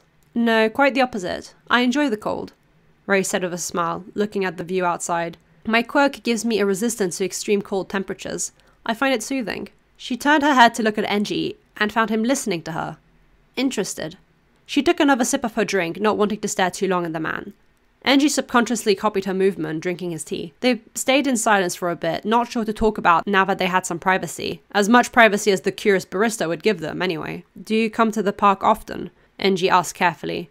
His small talk was as pitiful as his PR skills, but he thought of the things he talked about with his father and Toshinori. Interests, patterns, everyday life things. Anything he could pick up on that could be a point of conversation, starting with the obvious. As often as I can. It's peaceful here.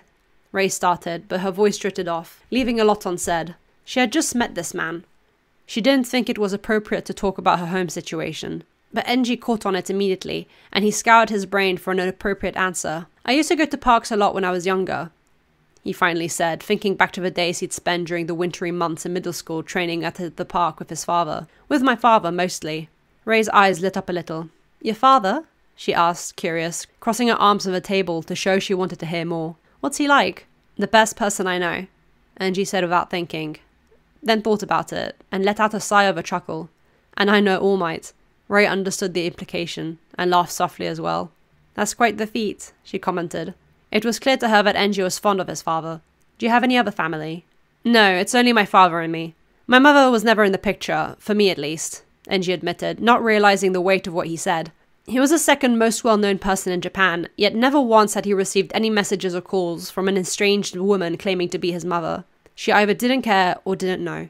Maybe she wasn't even around anymore. Enji would never know unless she reached out, as neither him nor Haro had any idea where she had disappeared off to, 20 years ago. Oh, I'm so sorry, Ray said softly, thinking she had hit a sore spot. Enji looked at her with slightly raised eyebrows. There's no need to be sorry, he said matter-of-factly, which took a second for Ray to process. Since she wasn't interested in heroes, she's never seen one of the rare interviews of Endeavour, therefore didn't know his mannerisms nor his blunt way of speaking. Not a bad thing, she just wasn't used to it. What about your family? Ray's expression soured ever so slightly. My parents have their way of doing things, she said vaguely, rolling her drink in her hands as to make the coffee and ice cube swirl slightly. I don't dislike them. They do what they have to. I guess I'm rather distant to them. Enji blinked, seeing that there was some tension on the subject, but not understanding it fully. If you'd rather not speak about it, we can change topic, he offered, remembering how his father redirected conversations when things got tense at times. Haro never forced Enji to speak about certain things if he couldn't deal with it at the moment, but always encouraged him to try. Please. Ray nodded. She didn't want to spoil the mood of her home life. Instead, they spoke of their interests. Favourite flowers were quickly a topic. Ray mentioned the autumn bellflowers from before. Enji not having an answer, but agreeing the blue flowers were beautiful. Favourite foods was something Enji could actually answer, naming kuzumochi. That made Ray laugh a little, saying that's not what she had expected. She mentioned ice cream as a food she enjoyed, keeping with the cold theme.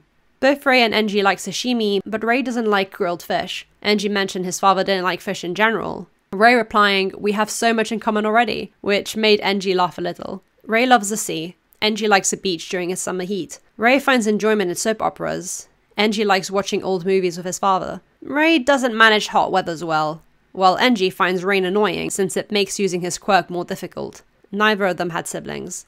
What are your aspirations for the future, Enji? Ray asked, finishing the last of a drink. She quickly dropped calling him Todoroki. Enji thought about her question for a while. Beyond hero work, I haven't thought about it, Enji admitted. He was highly successful at an incredibly young age, and the only thing on his mind was keeping at it. There's always more to be done, always villains pottering about causing problems. Hero work was endless, he had no time to think about anything else. An old conversation from his first year at UA with his father suddenly popped into his mind, and his thoughts stuttered. He hadn't thought about marriage since he was 16 years old, during that one conversation on Sekoto Peak. But now here the thought was, loud and bright. His cheeks started burning, but he ignored the sensation as he took another drink of his tea. I guess marriage is always a potential aspiration, he muttered into his mug, Ray barely catching the words, but very easily noticing his embarrassment. Yourself? Marriage is unavoidable for me, one way or another, she said softly, maybe even a little sadly. Enji gave a confused look. My family is poor. They want to arrange a marriage for me and to get the payment from it. He raised his eyebrows at that. That's very old-fashioned. Ray nodded at the comment. Do you not get a say in who you marry? I do, of course. But for my family's sake, I'll accept whoever my father approves of. Something sudden and bitter caught in Enji's throat, and he covered his mouth with his hand. It looked thoughtful, but truly he was trying to keep down an ugly sentiment. It wasn't directed at Ray, nor even at her family, but at himself. For a split second, he had thought, I'll pay her family. Enji felt incredible guilt at simply thinking it. He didn't understand why he had thought that in the first place. Who would you approve of? He asked after a moment, the woman opposite him blinking at the question. What do you want? The question stumped Ray. She hadn't thought of that before. Maybe when she was younger, but what she wanted had never been asked of her. As before, when Enji couldn't answer the question of why he was staring at Ray, Ray couldn't answer his question. He simply waited for an answer. Patient. I would like to be a mother, she admitted softly, looking down at her finished drink. I love children. It's very quiet of my parents. I'd love to nurture a happy, lively home. So I'd approve of someone who would like that as well. She looked up. Enji was smiling. He was listening. Ray liked his smile. She wasn't used to being listened to. Ray, the table, Enji said softly, interrupting her thoughts. Ray looked down, realizing she had started to ice up the table, frost spreading from her hands to cover both her cup and the tabletop, with delicate swirling patterns of ice crystals. It was Ray's turn to be flustered as she apologized hurriedly, brushing off the ice with a slightly blushing face. They left the cafe soon after that, as Ray needed to get home. Enji walked back with her. Once they made it to her home, a large estate where Ray knew her father realistically could barely afford keeping, Ray turned to Enji and bowed in thanks for the drinks. Enji, flustered, sheepishly bowed in turn, thanking her for her company. He dug into his coat pocket, taking out a business card he used when making connections with other heroes. With both hands, he handed it to Ray, who politely accepted it. If you ever need anything, Enji said softly, a small flame flickering at his cheek without him noticing, please don't hesitate to call me. I mean my agency. The flames on both his cheekbones intensified as he caught himself, flustered once more. Ray watched this with an endeared smile. Of course. A delighted grin spread across her face. She called him the next day, around the same time as when they had met at the park, when she knew he'd have some time. Chapter 8. Gleam. The second Enji came home, Harrow knew. A wide grin split his face. Enji's face turned a deep red, flames flickering beyond his control on his cheeks. Toshinori blinked confusedly as he sat politely at the low coffee table. He had arrived a little earlier than Enji, wanting to discuss the report of the drug case that they had just solved, but now he was watching his friend catch on fire with an expression he had never seen before. What? Enji said sharply at his father, trying to avoid the man's knowing look as he grinned mischievously. Who is she? Harrow asked, teasing. Enji stuck out his lower lip in a stubborn pout, turning away to leave for the kitchen. Hey, no running away! His father laughed as Enji stalked off down the hall, shoulders hunched and patting out the fire on his cheeks. Is he okay? Toshinori asked, scratching his head. I've never seen him look like that. Me neither, Harrow all but cackled, clearly amused by this unexpected development. All he'd expected from Iwate was a portion of Morioka Raimen, but now Iwate had returned him his son Smitten. I think he met someone in Iwate. Met someone? Toshinori couldn't be more confused and lost. You're just as bad as him, you know that? Huh? Harrow didn't understand how the top two heroes in Japan were both so emotionally dense in their own rights. Enji returned, having put the Morioka Raimen he'd gotten for his father in the fridge, face no longer red but still pouting. So, do I at least get to know her name? Harrow asked, hands on hips. Enji's face scrunched up in embarrassment, shoulders hunching. Ray. That's a beautiful name. She likes autumn bellflowers. And you know something she likes? Did you socialize? Harrow asked with a squint. Enji rubbed the back of his neck. Who are you and what did you do to my son? Enji let out an exasperated sigh through his nose, going to sit down at a low table, clearly embarrassed. I'm just teasing, Enji. Harrow laughed, ruffling up his son's hair as he stood beside him. You can tell me more about her when you're comfortable. For now, I'll make you two some tea while you work. Enji mumbled a thanks as his father left. Enji looked at Toshinori, who had a flat expression on his face. He could see the cogs turning. It clicked. Oh! The blonde exclaimed, face red in his own embarrassment as he realized what was going on. I'm so sorry. Enji glared. Sorry because you only just caught up, or sorry because you didn't think I was able to meet a woman? I plead the fifth. This is Japan, you bastard. Enji did eventually go into more detail about Ray to Harrow, a week after he had returned from Iwate. He asked Ray first if she was alright with that, to which she enthusiastically gave permission. Upon seeing a photo of Ray Enji had shakenly taken on their second meeting before he had left for home, Harrow smiled widely. She looks lovely. In the photo, Ray was smiling brightly, eating ice cream out of a cup. Ice cream in March, though. In Iwate. She has a nice quirk, gives her resistance to extreme cold, NG explained. It's her favorite food. You really have fallen for her, haven't you? Haruo laughed, to which NG sheepishly looked away. Hey, no, that's okay. That's a good thing. I'm glad you found someone. I only met her a week ago. And you two have been texting every day since. Don't think I didn't notice. NG grumbled at his father's eagle eyes. He had tried to be so very careful about messaging Ray, had tried to keep his phone at home as to not get distracted while doing hero work, but he soon found himself checking his phone whenever he had a free moment, a little too eager to read Ray's replies and thoughts. Even his sidekicks had started to give him questioning glances from how much he was staring intensely at his phone, thinking something was wrong. Endeavor always dismissed their questions. He sighed, putting his phone away and lying back down on the bench to continue his bench press set. Enji was in his home gym, working out with Haruo. That's still a way they bonded together. Does her family know about you? His father asked, unnecessarily spotting for Enji as his son bench pressed an ungodly amount of weights. She'd rather they didn't know for now. They're old-fashioned, Enji explained, not elaborating until he was done with that particular set and sat up again. They wanted to have an arranged marriage for the money. Haruo's expression twisted into a frown. They want to sell her off? Pretty much. That's worse than just old-fashioned, Haruo said harshly, not liking the sound of Ray's parents. Ray said it's a Himura thing. Apparently they're elitist and all about keeping the bloodline pure, which resulted in marriages between distant relatives. With that and the uprising of quirks, it made the clan dwindle and lose success. They started sending their children into marriage after that, Ray being part of that generation, Enji explained, wiping the sweat from his brow with a towel. Which means, in theory, if you wanted to marry Ray, you'd have to pay her parents. Haruo thought out loud, ignoring the embarrassed look Enji shot him. They're not invited to the wedding. Dad, I'm serious. Even so, I've barely known Ray a week. We're not... How do you say it? Enji looked at Haruo, not knowing what to describe his situation. You're not official, Haruo helped out, giving Enji a reassuring smile. But you are interested in making it so, right? Isn't this going too fast? Enji asked after a short moment of silence, insecure. These feelings were new and he didn't know how to deal with them. Only if Ray's not on the same page. Communication is important, Haruo said as he took about half the weights off of the bar. Which we both know is something you find difficult. Enji didn't say anything to that, wordlessly standing up as he switched places with Haruo on the bench, necessarily spotting his father. You mentioned before, your marriage was based on circumstances and brash decisions, Enji said finally after a while, his father giving him a raised eyebrow at the comment as he concentrated on not getting crushed while bench pressing.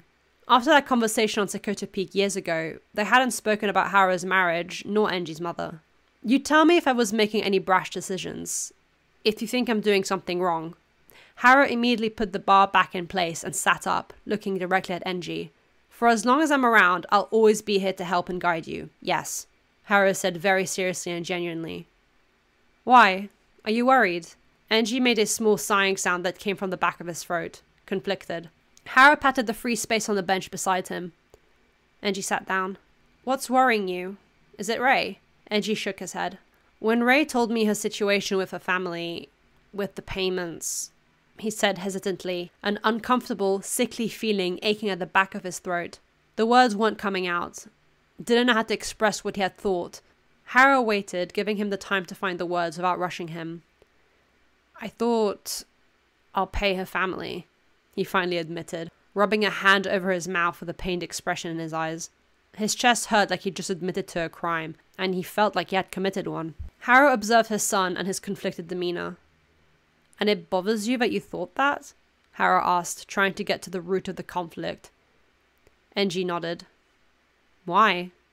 Enji shrugged, not knowing, and not removing his hand from his mouth. Haruo pulled at his wrist, encouraging him to lower it. Use your words, Enji.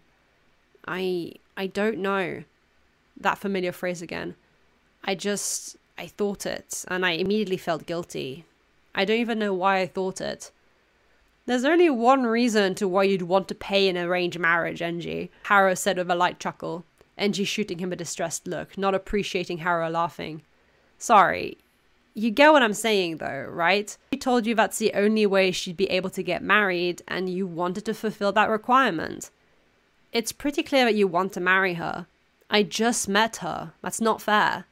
Not fair on who? Ray. There it is. Haruo gave him a soft smile, and Enji only looked more distressed and confused. You felt you weren't being fair to Rei. Oh. Enji looked down at the floor, leaning on his thighs as he thought out what Haruo said, feeling like an idiot for not realizing it himself. He felt he had been unfair to and disrespected Rei, because even if she agreed to the arrangement, it would still only be for the sake of her family, like she had said. Not necessarily just because she wanted to. Enji sighed, running a hand through his hair. I'm awful, he breathed out. You're dense is what you are. Haruo laughed, pinching his grown son's cheek, making the taller man groan in annoyance. Enji, it's fine to admit you have feelings for Rei. Love affects everybody differently. The universe just hit you hard and fast in the face with it, because it knew you wouldn't notice otherwise. Enji dragged his hand over his face, making a full-body exasperated sigh. I get why you feel guilty about thinking that. Maybe you should admit that to Rei. Absolutely not, Enji snapped, not lifting his head. I'd rather die. Don't even joke about that, Haruo snapped back sternly, ghost sentiments of being crushed by a building and unable to breathe creeping up his chest and throat. Sorry, Enji apologized, looking at his father. Haruo watched the solemn expression on his son's face and gave him a small reassuring smile. I really think you should talk to Rei about that, especially if you intend on continuing to talk to her. Rei's parents will find out eventually if they haven't already, and it'll become a topic whether either of you like or not, he said as he laid a hand on Enji's shoulder, trying to make him come to terms with the reality of it all. Enji sighed. He knew Haruo was right. That same evening, as he finished his routine before going to bed, he looked at his phone, eyes reading over his text messages with Rei, harmless, enjoyable discussions about their days, how the weather was, Rei sending photos of various flowers she saw this week. Enji liked the white anemones the most. Enji sending her a photo of his father while the man was doing some class planning. Rei said he looked very kind. Rei asking about Enji's agency. She was baffled to hear just how busy and successful it was. And Enji asking about Rei's plans in the upcoming weeks.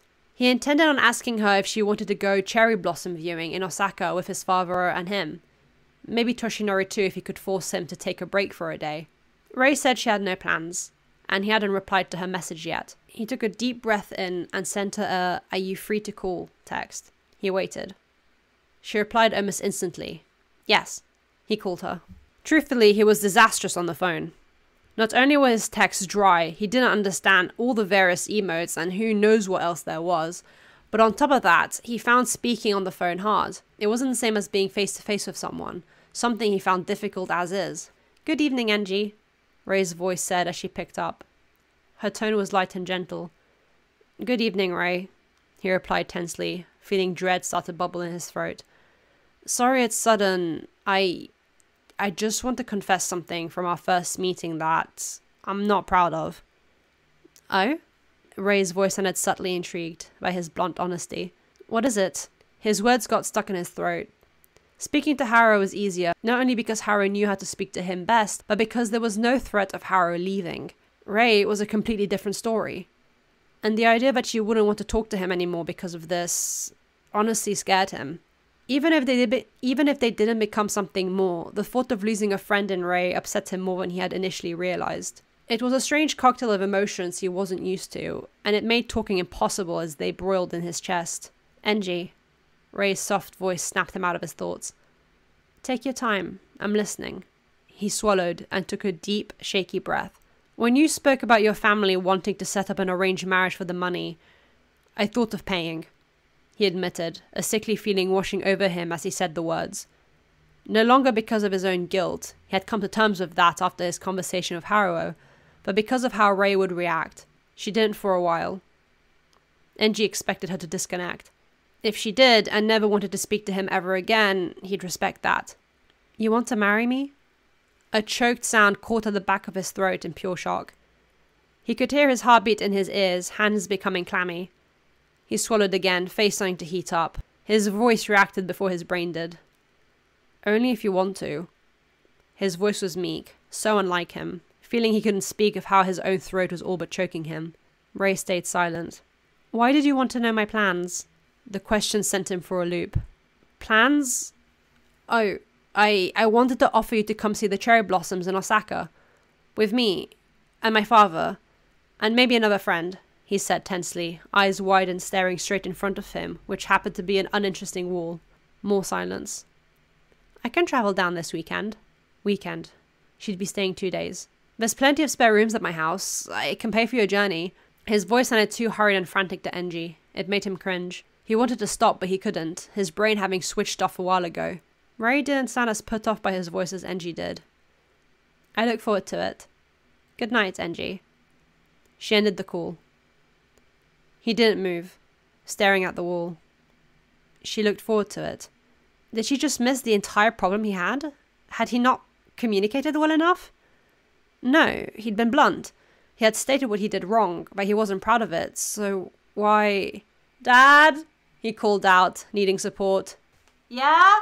Haru's voice could be heard in the distance, where he was watching the news. Ray is visiting this weekend. There's a pause before hurried footsteps approached, Haru all but skidding as he turned the corner. He looked at Enji with the same wide-eyed surprise. You told her? Yes. And she wants to visit. I invited her to see the cherry blossoms with us in Toshinori in Osaka. She said she looks forward to it. The two men stared at each other, both as clueless as the other as to what to do now. Neither of them had thought this far ahead. Enji didn't even think he could get this far. Reality suddenly hit Enji, and his face became bright red to accompany the flames bursting at his cheeks. Enji didn't sleep that night. Neither did Ray. She stared up at the ceiling while laying on her futon, cheeks pink as her heart pounded, phone pressed against her chest. Ray had heard Enji loud and clear. She understood why he may have felt bad about thinking of paying for the arranged marriage, but all she had heard is that he wanted to marry her. Only if you want to, he had said. Only if she wanted to. Only if she chose him. Only if she chose him too. It was her choice. She could choose what she wanted. A bright, happy smile tugged at her cheeks, feeling like her heart would explode. Ray wanted to see the cherry blossoms of Enji. Chapter 9. Radiant. It was no surprise that Ray's parents were on her case. Her mother, being more like Ray, was much more silent and only gave her questioning glances whenever she saw Ray smiling fondly at her phone, or when Ray started packing a suitcase. Her father, on the other hand, continuously demanded an explanation for the change in her behaviour these last 2 weeks. Ray had been tight-lipped about it, much to her father's dismay. She would eventually tell them, but as things were, she didn't want them interfering. This was between her and Enji, and she wanted to keep it that way for now. This was hers. I'll be back Sunday, she said without explanation to her parents one Friday morning at the entrance of her house to catch a train. The plan was to meet at Enji's town, travel to Osaka on Saturday to spend the day there, then for Ray to travel back on Sunday afternoon. Ray, this is unacceptable. Where are you going? And who are you seeing? Her father demanded sternly, disliking the lack of control he had over the situation. He wasn't a violent man, but what he says goes, and Ray had never done anything like this before. It's not how she was supposed to act. A friend invited me to go see the cherry blossoms. My trip is being paid for, she explained politely, wrapping her blue scarf around her shoulders before picking up her small suitcase. Her father looked like he was going to argue again, but his wife gently held his arm, which made him stop. The older couple looked at each other for a moment, Ray's father relenting once her mother smiled softly at him. We trust you to be sensible, Ray, her mother finally said. Ray had a duty in this family, a strict, harsh one that even her own mother had abided by. However, in the last couple of weeks, the older woman had seen a change in her daughter. Ray smiled more. Her eyes had a giddy light in them she hadn't seen since Ray was a child. Whatever was going on, Ray's mother didn't want to snuff it out. While she expected Ray to fulfill her role as a Himura, she didn't want to deny her daughter this newfound joy. Ray gave a small polite bow and left. She would have left whether her parents let her or not, but having her mother silently convince her father and give her permission lifted a weight from Ray's heart she hadn't realized was there. It made things that little bit easier. Traveling down to Musutafu took a few hours, meaning she arrived around midday. Enji had said he and his father would meet her at the station. The closer she got to her destination, the more nervous she became. They had only texted since the phone call a couple of days ago, and she hadn't seen him since he left Iwate 2 weeks earlier. She didn't know what to say or how to act. This wasn't something she had done or dealt with before. Ray had expected to be set up with someone and for everything to be planned out for her, but with this, it was all up to her and Enji to figure things out. A comfort she had was that both of them were painfully awkward and inexperienced at this, so they could learn together, at their own pace. As the train pulled up to her destination, Ray took in a breath to calm her nerves and stepped onto the platform. Even before she reached the exit of the station, she saw Enji towering over everybody else. Besides him was an older man with dark burgundy hair, her hand resting on Enji's upper arm as he spoke to him with a reassuring smile. Enji's father, Rei recognized. Soon, both men noticed her, and Enji awkwardly raised his hand in a wave, as if his red hair and height wasn't enough of a beacon for Rei to see him. She smiled, and did, her previous nervousness almost forgotten as she passed through the train station gates. She went to stand in front of Enji, and the two stared at each other for a moment, not knowing what to say. Haru desperately tried to control laughter. Hello. Hello, Enji. I hope you had an easy travel. It all went smoothly. Thank you for paying for it. Of course. This is my father, Haru Todoroki. Haru was all but shaking from holding in his laughter, biting the inside of his cheek. These two were so shy of each other, it was adorable to him. It's lovely to meet you, Miss Himura, he said politely with a bow, Rei returning it. Enji talks a lot about you. Dad, Enji hissed out, embarrassed. Only good things, I promise. Haru smiled brightly, knowing exactly what he's doing. Rei smiled back, already liking the older man. The drive to the Todoroki household consisted mainly of Rei and Haru getting to know each other, chatting in the back seat while Enji sat in the passenger seat, his chauffeur Kurumada side-eyeing his boss as if he had grown horns. Upon arriving, Enji showed Rei her room, before all three of them settled in the living room. Rei and Haru talking about going to Osaka tomorrow. You like flowers, right? Haru asked after taking a sip of his tea. Very much. I often go to the flower park where Enji and I met, Rei said with a bright smile, no longer nervous and completely relaxed. Something about Haru was calming and grounding, made her feel like there wasn't a single worry in the world that could bother her. How did you two meet? Enji never got into the details of that, the older Todoroki asked curiously, leaning onto the table. Enji's ears started burning from embarrassment, and he quickly moved to stand. I'll get a start on lunch, was all he said before he left the room for the kitchen. Once alone, he exhaled and rubbed his hands over his face. He was grateful for Haru being here, otherwise his nerves wouldn't be able to take it. Despite Rei seemingly having a good time so far and being in good spirits, the open-ended nature of their last phone call had left him anxious. He'd felt anxious before, but that had been a new way of training, nothing to do with personal relations and feelings. He was so bad at this, it boggled his mind. Distracting himself with preparing lunch, he got a start on the soba noodles. It was pretty cold outside, but the house was warm, so he had settled on making the cold type, assuming Rei would prefer those to the hot ones. Also in the menu was vegetable tempura, as well as the fitting dipping sauce and a variety of condiments to have with the soba and a cabbage salad. That should be enough. If not, he can always... Tok! Enji all but jumped out of his skin at the sound, quickly looking at the source of it. Rei had opened the sliding door to the kitchen, peeking in curiously. She didn't notice that she had given Enji a fright, or if she did, she didn't comment on it. Is everything alright? Enji thought maybe more tea was needed. Yes, everything's perfect. Rei reassured with a smile, walking into the kitchen as to watch what Enji was making. I just wanted to see what you were doing. She looked at the ingredients that were in various states of being used, before looking at Enji. His button-up shirt had the sleeves rolled up to his elbows as he chopped the green onions, making him look very domestic. Rei liked that. I'm making cold soba noodles, he said, silently hoping that was okay with her, but unable to verbalize it. I love cold soba noodles. Rei smiled widely. Anything I can help with? She'd been taught since a young age to cook, and despite the bleakness of her future, cooking was something Rei genuinely enjoyed. It was just fun, and the motions of chopping vegetables, measuring out ingredients, seeing the process of separate items becoming a completed meal was cathartic. You're a guest, Enji replied as he pushed the chopped green onions into a small ceramic bowl, setting it to the side. Rei wasn't used to be the one catered for. She didn't know what to do with herself. Enji noticed the stiffness in her pose and started to feel bad for the harshness of his tone. Not that he could help it. He looked around the kitchen for something he could give Rei to do without putting burden on his guest. Could you make the dipping sauce? He asked after a moment, voice as soft as he could physically make it, which wasn't much. The ingredients were already laid out, and if Rei looked out of the sauce, he could concentrate on the noodles and cabbage. Of course.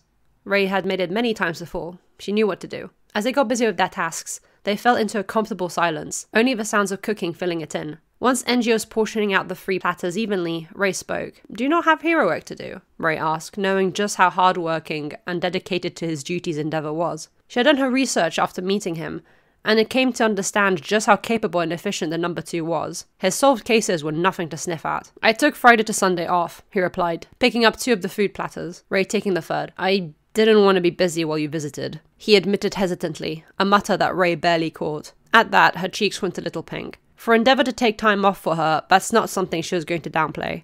Thank you, she said meekly as the 2 joined Haru in the dining room. Seeing his son and Rei enter the room with slightly reddened cheeks, Haruo once again stifled a laugh. The rest of the Friday was filled with Rei exploring the Todoroki household with Haruo and Enji, planning out the schedule for tomorrow, getting to know the two men better and helping Enji with dinner as well. It was a few words and polite goodnights that everybody went to bed, having an early start in the morning. They left for Osaka at the crack of dawn and arrived mid-morning. Already, there were quite a few people around with the same intent of viewing the cherry blossoms, so the trio made their way to the meeting spot Enji and Toshinori had agreed to. He'd managed to bribe him into joining with the promise of meeting Rei, something the number one hero was all too eager and excited about. Due to the sensitive nature of All Might's true identity, both Haruo and Enji wanted to let the blonde introduce himself in whatever way he thought best, so they had only vaguely mentioned to their guests that they would meet a friend in Osaka. Rei hadn't asked further details, trusting the two Todoroki men. Enji saw Toshinori before the rest of them. Despite his ridiculous height, the blonde was slouching and acting so meek nobody even glanced at him. He also wore a dark blue beanie with red and gold rims. His own merch, Enji noted, wanting to roll his eyes. "Ah, good morning, Enji, Haruo," Toshinori said as soon as he saw them, smiling brightly in his Toshinori way. He then saw Rei, the shortest among all of them. "You must be Miss Rei Himura. It's lovely to meet you. I'm Toshinori Yagi," he said sweetly, bowing to greet her. The woman doing the same. She squinted a little at him. Had she seen him before? He looked oddly familiar, but she couldn't figure out why or how. "A pleasure to meet you. Please call me Rei," she returned politely. Between Haruo and Toshinori, she could see Enji was in good hands. They smoothed out his harsh and stoic demeanor as he was clearly comfortable with the both of them. "We should get going before it's too busy," Enji said, leading the pack to the cherry blossoms. Having done thorough research on what was expected, he had brought everything they needed to have a picnic, including drinks, food, and something to sit on. Haruo tried to convince him he was going overboard, but Enji was hearing none of it. It was a beautiful day, although the chilliness of spring was still very much present. There was quite a lot of people, but not enough to be overbearing, the loudest in the area being overexcited tourists.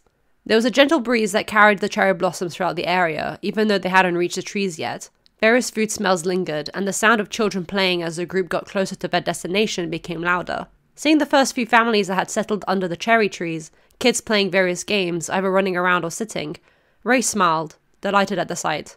Enji noticed this, and observed her looking around, wondering what she was thinking. Toshinori and Haruo made it a point to not stare at them both.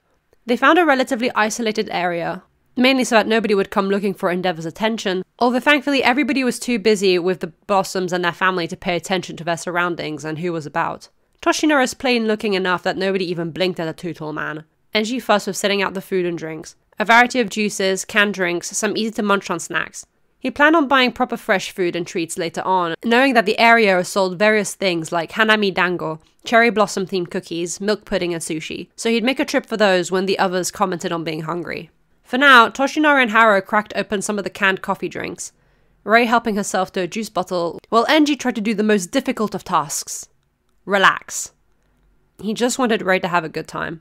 "Have you gone cherry blossom viewing before, Toshinori?" Rei asked the blonde after a sip of her juice, politely sitting between them and Enji. The height difference was comical, and Haruo all but choked on his coffee.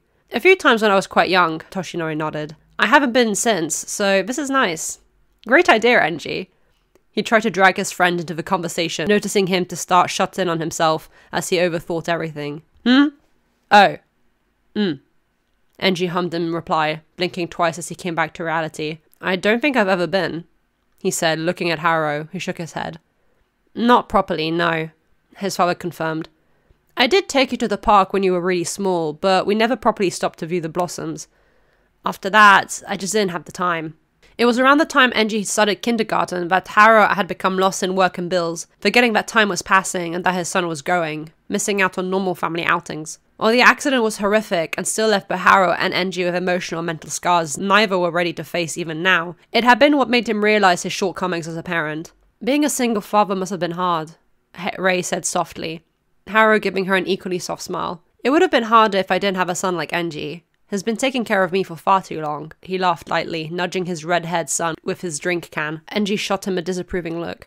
"That's what I meant to do," he retorted, not for a second wanting Haruo to think himself a burden on Enji. The latter had never thought of his father as one, so there was no reason for the older man to think it. Haruo let out a sigh of a chuckle, amused that both him and Enji had the same mentality when it came to each other. Both thought they didn't do enough for the other while thinking the world of each other. Rei and Toshinori noticed this too, and smiled, knowing just how fond the father-son duo were of each other. This continued for half an hour, making small talk, enjoying snacks, with breaks of silence to look at the delicate pink petals swaying in the wind and sun. Toshinori understood why Enji liked Rei so much. She was sweet, with a fondness for the world around her, and an interest in what others had to say. The looks her and Enji gave each other didn't go unnoticed. Shy little glances, endeared smiles. It was so obvious to both Haro and Toshinori that the two were completely smitten. Soon the drinks and snacks diminished in quantity, and Enji offered to go get everybody something more filling to eat. "As long as it's not fish, I'm happy with anything," Haro said, smiling at his son who was getting up. The latter gave a nod, then looked at Toshinori. "Anything is fine with me, thank you." The blonde grinned, then looked at Rei. "I'll go with Enji," she said, getting up as well to follow the tall man. "I don't know what the options are, I'd like to see what's available." With a stiff nod, a very silent Enji led the way to the food area he had previously looked up, Rei walking by his side. After a short moment of silence once the two had left, Toshinori and Haro looked at each other and started laughing. "Do you think they'll ever confess to each other? Is that even possible?" Toshinori said as he wiped a tear from his eyes at laughing too hard. Haro tried to catch his breath, running a hand through his burgundy hair. "I have no idea," he chuckled. "Something's going to have to give eventually." Rei and Enji didn't say anything for a while as they walked under the blossoms, Rei loving the view. "Thank you for inviting me," she finally said, Enji looking at her with his usual expression. "I'm grateful." Embarrassed, Enji looked away. "I'm glad you came," he said softly, cheeks starting to burn. "Despite what I said about our first meeting." "That really bothered you, didn't it?" Rei said with a slight giggle, bringing a hand up to her lips. "I understand why, but please don't let it. I took no offense." The tall man let out a disgruntled sigh, so clearly bothered. "Did you mean what you said?" "About what?" "That, if I wanted to, you'd marry me." Rei, well, just as shy as Enji in many ways, was much more able to bring up the important topics that needed to be faced, especially once given the freedom and space to speak. Unlike Enji, whose entire man just stuttered to the point he stopped walking. "Yes," he admitted, not looking at her. Something touched his hand, which made it twitch, but didn't pull away. He looked down. Rei had reached out for his left hand, holding it with both of her own to make him look at her, wanting his full attention. While his hands were broad and rough from years of training and fighting, hers were delicate and soft. "Why do you want to marry me?" The thoughts weren't forming. The words weren't coming. He couldn't say it. He didn't know what it was. This wasn't what he had trained his entire life for. He wasn't built for whatever this was. His jaw tensed as his eyes focused on an answer, looking at the two hands holding his own. The last time somebody held his hand, he must have been a small child holding his father's. This was very different. It wasn't the enveloping warmth of fatherly affection, rather a gentle comfort of unspoken tenderness. 3 words entered his mind, and he got scared. He swallowed, not daring to meet Rei's awaiting eyes. "Are you sure you're okay with this?" "With me," wasn't said.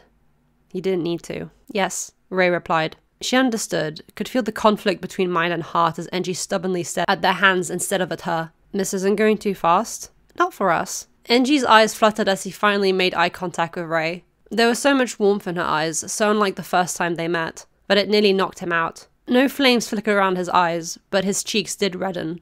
"Why do you want to marry me?" Rei asked again, softly, taking a step towards him. She was small next to him, but in this moment, Enji felt like Rei could destroy his entire existence with but a word. "I love you." It was barely an exhale, a whisper in the wind that was for Rei and only Rei to hear. She smiled. "I love you too." She closed the distance and leaned into Enji's chest, letting go of his hand as she blotted herself against him. Instinctively, yet carefully, as if scared of his own strength, Enji wrapped his arms around her and stayed still. His heart beat 100 miles a second as he stared wide-eyed at nothing, his mind catching up to reality. Finally, he untensed, shoulders and arms relaxing as Rei easily fit in them, bringing a hand to cradle her head against his chest, hiding her away from the world. Surrounded by pink petals fluttering around them, icy cold and blazing inferno balanced into a cozy warmth. Haro and Toshinori sat and waited. "You think they forgot about us?" Toshinori said after a while, staring up at the blossoms as he sat at the foot of a tree, leaning against it. "Possibly." Haro yawned, stretching. "Is falling in love in the horizons at all for you?" "No," Toshinori admitted without hesitance. "Being the simple of peace, I can't put someone in that situation." There was a lot about Toshinori that nobody knew about. One for all, his master, his purpose. He could count on one hand those who knew. He didn't dare speak to Haro and Enji about it, as if opening the truth up to them would also place a target on their backs. Even though he knew Endeavor could look after himself and his family better than anyone else, it was still a fear of Toshinori's. Fair enough? Haro didn't push it.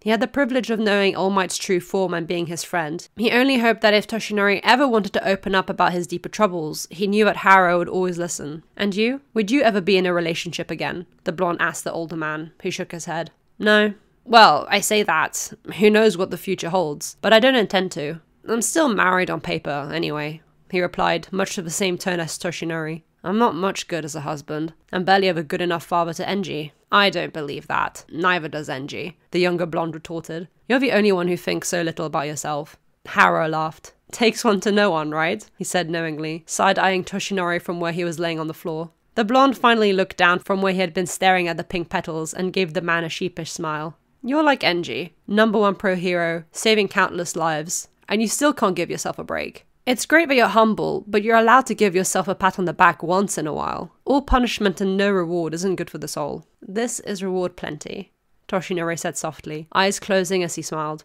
leaning against the tree. Haro smiled but looked away, noticing 2 familiar figures in the distance. They're holding hands, he said suddenly, sitting up like he'd been stung. Toshinori was suddenly wide-eyed and aware. As Haro said, Rei and Enji are walking back towards them, her right hand in his left, holding a bag of various themed foods in the unoccupied ones. At seeing his father and friend's giddy expressions at this development, Enji's cheeks lit up in flames. He had to quickly shake his head to extinguish them. Rei was all smiles and sparkles. Congratulations! Toshinori chimed. Shut up, Enji growled, avoiding their looks. Don't be embarrassed, Haro chided with a laugh, standing up to meet the two. He looked at Rei, smiling softly. I'm really happy. Me too, she admitted cheerfully. The rest of the Saturday was spent in Osaka, Toshinori and Haro celebrating the 2 lovebirds. Enji thought he was going to overheat with how embarrassed he was, but Rei's happy mood distracted him from his own feelings. He was more than content with seeing her smiling so freely. They left Osaka late in the night, having had dinner there and saying their goodbyes to Toshinori, who promised to visit Enji soon in Musutafu. Eventually we can tell Rei, the blonde had said in a private moment of Enji, referring to him being All Might. If Rei was going to be around a lot more, and most likely permanently, it would be wise to not hide this secret from her. But for now, I'm just your layman friend who you met at a bar. Enji agreed. Once they had arrived at the Todoroki house, they all went to bed in their separate rooms. Rei having the best sleep she'd ever experienced, while Enji barely slept at all. He didn't want her to leave. Rei didn't want to leave either. Are you going to tell your parents? Enji asked during breakfast. Rei having already packed a suitcase which was waiting by the front door. Haro wasn't up yet. Rei hummed and thought as she ate a mouthful of beef. Not straight away, she concluded. Maybe in a couple months. I don't want them to interfere for now. I'd like it to be just us two. Enji nodded in agreement. And you sure? I'm sure we're not going too fast. Rei snapped at her chopsticks at him before he could finish his sentence, making him stick out his lower lip into a pout. Are you worried for me, or are you having second thoughts? No, I mean, Enji said hurriedly, catching himself. I just want to be sure this is what you want. What she wants, Rei thought happily. This is what I want. She smiled. Enji smiled back. It was with much difficulty and many promises to call and meet up soon that Rei left for Iwate in that early afternoon. She wasn't even gone and she already missed him. If Enji had any less control over himself, he'd be crying, Haro stated. Enji argued that he wouldn't. Neither Haro nor Rei believed him. As soon as she was home, Rei was bombarded with questions from her father, to which she gave vague, polite answers. Who was she with? Friends. Where did she meet them? At the flower park. Where did she go? Cherry blossom viewing in Osaka. Why hadn't she said anything before? She didn't think it was important. Only when Rei's mother told her father to give Rei a chance to rest after her train journey did he stop. Rei retreated into her room. Her father's overbearing attitude didn't dampen her good mood as she texted Enji that she had arrived safely. His "I'm glad" made her smile. Chapter 10. Glint. If Endeavor's sidekicks had noticed a change in his behaviour before, now they were sure somebody had replaced their boss altogether. Endeavor was a professional, focused man. It was completely out of character for him to be distracted in the middle of a fight against the villain. Endeavor had gotten punched in the face. That simply wasn't something that happened. Are you alright, sir? One of his sidekicks asked as Endeavor tended to his bruising cheek at the agency. It would heal in no time thanks to the on-site medics he had, but it was still humiliating to have been injured at all. Everything's fine, he said curtly. A lot is on my mind. Rei was on his mind. It had been a couple weeks since the cherry blossom viewing trip in Osaka, and he desperately missed the white-haired woman. She was on his mind constantly. They still messaged every day, had phone calls every couple of days, and were already planning another date within the next few weeks. Rei had been the one to call it a date, and Enji had almost crushed his phone in shock at the word. In a good way. While Enji still did excellent, consistent and solid work, unrivaled in his number 2 spot, but didn't stop those who worked closest to him to notice the subtle changes in his behaviour. Nobody other than All Might and Haro knew the actual reason, something the two men mischievously teased Enji with. Every mention of Ray had him turn a bright red to match his hair, which amused his father and friend to no ends. Enji, having said "I love you" to Ray, kept replaying in his mind. They're not words he ever thought himself able to say. Not ever. In general, unspoken affection was integrated in Japanese culture, something Enji much more aligned himself with. But Ray had completely disarmed him and had managed to make him actually vocalize how he felt. This moment also replayed continuously in Ray's mind. Every time she thought about it, it made her giddy. Not only that she was able to freely say it, but that she had been able to hear Enji, the stoic, awkward man that he was, say something as vulnerable as sweet as "I love you," made her blush like a rose. Her parents more than once hounded her on it, but she never said anything. The 20th of March came around, Haru's 39th birthday. It was celebrated at home after the school day was over, something both he and Enji preferred, with Toshinori also present. While Ray couldn't be there, she did send Haru a photo of the first blue nemophilas that had started blooming at the park. It wasn't until mid-April that Enji and Ray were able to see each other again. They had found a cozy rhythm between messages and phone calls, Enji continuously apologetic for being so busy with hero work, but Ray shut him down quickly, understanding that he had an important duty to fulfill as number 2 and All Might's friend. She saw the two heroes team up regularly now that she actually paid attention to the ongoings of the hero world, and after seeing just how much All Might actually did, as well as the recordings of the Hero Rankings event where Endeavor had promised to support him, Ray was understanding of the two's dynamic. Although, she couldn't help but form a theory in her mind that Toshinori was somehow connected to All Might. The similarities were striking, and while she only met Toshinori once, she had theorized a symbol of peace and him must be related in some ways. Brothers, maybe. She didn't dare probe the topic, however, knowing it could be a sensitive one, and simply hoped they would tell her the truth when the time came. Finally, Enji found time to spend the day in Iwate one bright day in April, and travelled up. Ray had suggested they do a Hachimantai mountaintop trail course, since sightseeing season there was just opening up, so it would still be fairly empty while being prime time to visit. Unknowingly to Enji, Ray had asked Haru behind his back about activities Enji might enjoy. Haru had suggested something to do with working out, so Ray combined her love of nature with that. Plus, she had never done the trail course before. They met at the station, and while still blushing and shy, were much more comfortable with each other. Since Ray wasn't as fit as Enji, they had settled on one of the short trail courses, just over an hour. It wasn't too tiring, the weather was light and fresh, perfect for them both, and the views were beautiful. Iwate, being one of the largest prefectures in Japan with the lowest population, had a mass of untouched nature, which made for gorgeous scenery. Similarly to that time in Sekoto Peak when Enji learned to appreciate his surroundings instead of being obsessed with training, Enji gained a newfound enjoyment for trekking during this time with Ray. Ray deeply enjoyed being in nature and peacefully walking at her own leisure, feeling relaxed beside Enji. Seeing him take in the sights made her happy, loving being able to see him discover a new side to himself. He smiled much more openly, resembling his father as he listened to Ray talk freely about the various nature facts she knew about her home prefecture. Ray delighted in being able to talk about her interests this extensively.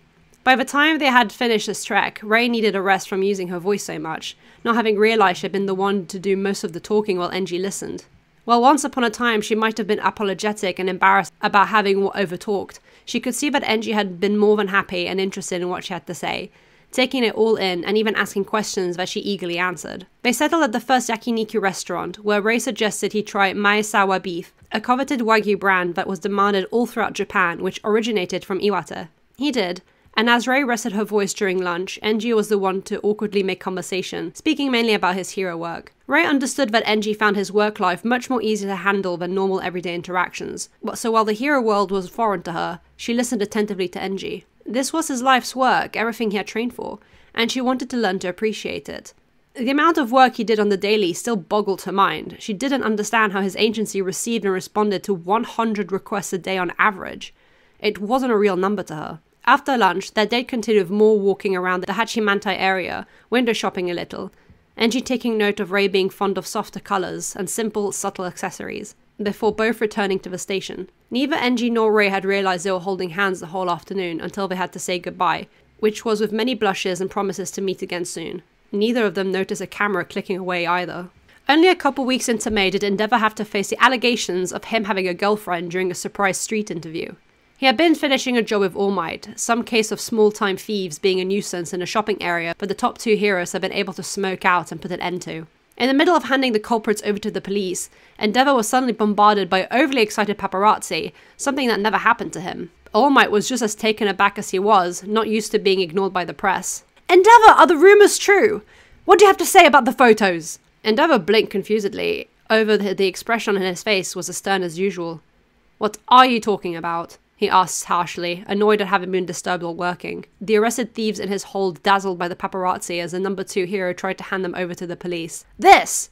one of the reporters said, showing him the front cover of some hero gossip magazine he had no care for. It showed a photo of him and Ray from their date at Hachimantai, holding hands and talking. Although Ray's face was hidden by his form due to the angle of the camera, but them holding hands could clearly be seen. "Is this your girlfriend?" He froze. All Might gaped. The police gaped. The thieves gaped. Endeavor's face and shoulders burst into wild flames, burning hot and bright to the point the paparazzi had to take a few steps back unless they wanted to get fried. "Ow! Hot, hot, hot!" The court villains complained as Endeavor's body temperature went up. All Might came to the rescue, sliding with a dramatic laugh between Endeavor and the reporters, bringing all attention away from the flame hero to him. "Endeavor, I'm done with my lot of villains!" he said loudly, giving his number 2 a chance to return to his duties before he set the surrounding town on fire. Wordlessly, still a walking bonfire, Endeavor walked to the police and handed the slightly roasted thieves to them. "All Might, did you know about this?" the reporters asked excitedly, showing the magazine cover. With a bright smile and thumbs up, All Might loudly proclaimed, "I know nothing about anything!" Which did absolutely nothing but confuse everyone. Endeavor groaned long and loudly with his head in his hands once they returned to his agency, his PR team and top sidekicks around him. His flames were wild, but had retreated to only his shoulders, though his face was a vivid bright red. "It's not so bad," his PR director reassured. "The paparazzi are just nosy. This will do nothing to your rankings. If anything, your approval ratings might boost past All Might because of this. People love a romance story." "Hey," All Might said at the notion of his number 1 approval ratings being threatened. "I don't want to be the gossip piece of the month," Endeavor snapped fiercely. This was humiliating and intrusive. He was going to burn every gossip magazine agency to the ground. He caught his anger and exhaled heavily, filling the room with steam. Still angry, but more controlled, he rubbed his temples with a deep frown. "Is the woman's face visible?" "Not in any of the photos published. Seems the angle was too awkward to get a clear shot since you're in the way. At least that." Deciding there was nothing more that could be done about this than tolerate the attention, meaning Endeavor would be working overtime and ignoring every non-work related approach from the public, everybody but All Might left Endeavor's office. "You're worried," All Might pointed out the obvious once it was just the 2 of them. The flame hero sighed heavily as he extinguished all his fire, slumping in his seat as if defeated. "What if Ray becomes a target?" he said, glad his blonde friend was observant enough to notice when Enji was distressing on the inside without being able to express it. "You think a villain would use her against you?" the blonde tried to understand. "Isn't that the reason why you keep everyone at arm's length?" All Might had nothing to say to that, knowing that Endeavor had noticed his deliberate distancing of himself from everybody else that wasn't Enji and Haruo. "I'm putting her in danger." All Might understood the fear too well, had felt it many times. "This hasn't happened before with your father?" he asked, just now realizing that the reporters never questioned Endeavor about his family, nor even hearing Haruo talk about being hounded by the press. Endeavor shook his head. "Well, I guess you just walking with someone versus holding a woman's hand is different. That's probably what got the cameraman intrigued in the first place." "We didn't even realize we were holding hands," Enji admitted, which made All Might snicker. "Don't you laugh at me." The snickering didn't stop. Enji had later told Ray about the photos while in a phone call. While he had thought that she'd be worried about her being in the public eye like Enji was, Ray sounded quite unbothered by it. In her mind, her face wasn't shown, so her identity was safe for now. The magazine did mention that the woman holding hands with Endeavor had white hair, but that was a vague description. "You're the number 2 hero. You're a point of interest. It's going to be public eventually," Ray had said like it was no problem. "I'm not worried. But what if somebody targets you?" "Then I'll have my pro-hero boyfriend to save me." Ray giggled, Enji blushing at being called her boyfriend. It sounded ridiculous. Childish even. Something young'uns did, as All Might would say in his Americanisms. "You are a young'un," Haruo scorned jokingly as he flipped through his students' files, Enji having expressed him his thoughts. "Don't think you're a know-it-all adult just because you're number 2. Same goes for you, Toshinori."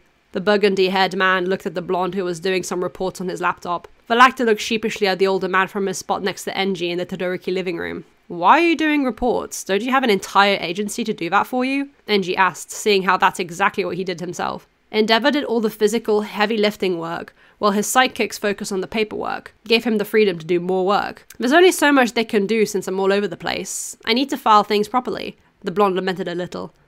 "Don't tell me to get a sidekick," he snapped as Enji opened his mouth, as it was something the redhead often nagged him about. "Fine. Don't complain when I become number 1 because you couldn't file fast enough." Enji huffed, sticking his lower lip out. He gained an amused eye roll from the symbol of peace. The rumours, annoyingly, didn't go away, and now all the flaming sidekicks gave their boss knowing looks whenever he looked at his phone. It was embarrassing, and Endeavour had none too gently yelled at his sidekicks to get back to work more times than he was willing to admit. June arrived, and Ray was the one to travel to Enji this time. The redhead had been paranoid about the paparazzi again, but Ray couldn't have cared less. She wanted to see Enji, and that's all that mattered to her. I wish we could see each other more, she sighed into his chest when she finally got to hug him after arriving at the station. He was tall and strong, and his warmth was a soft comfort. Ray didn't like heat, but Enji's was the sole exception. Enji had his eyes closed as he hugged her back, the world around them not existing for a moment. We will, eventually. Saying once we get married was still too embarrassing, but Ray smiled against him, knowing exactly what he meant. Public displays of affection was not the norm, especially not to someone like Enji, where holding hands was enough to turn his face red. But in these moments, societal expectations were thrown out of the window.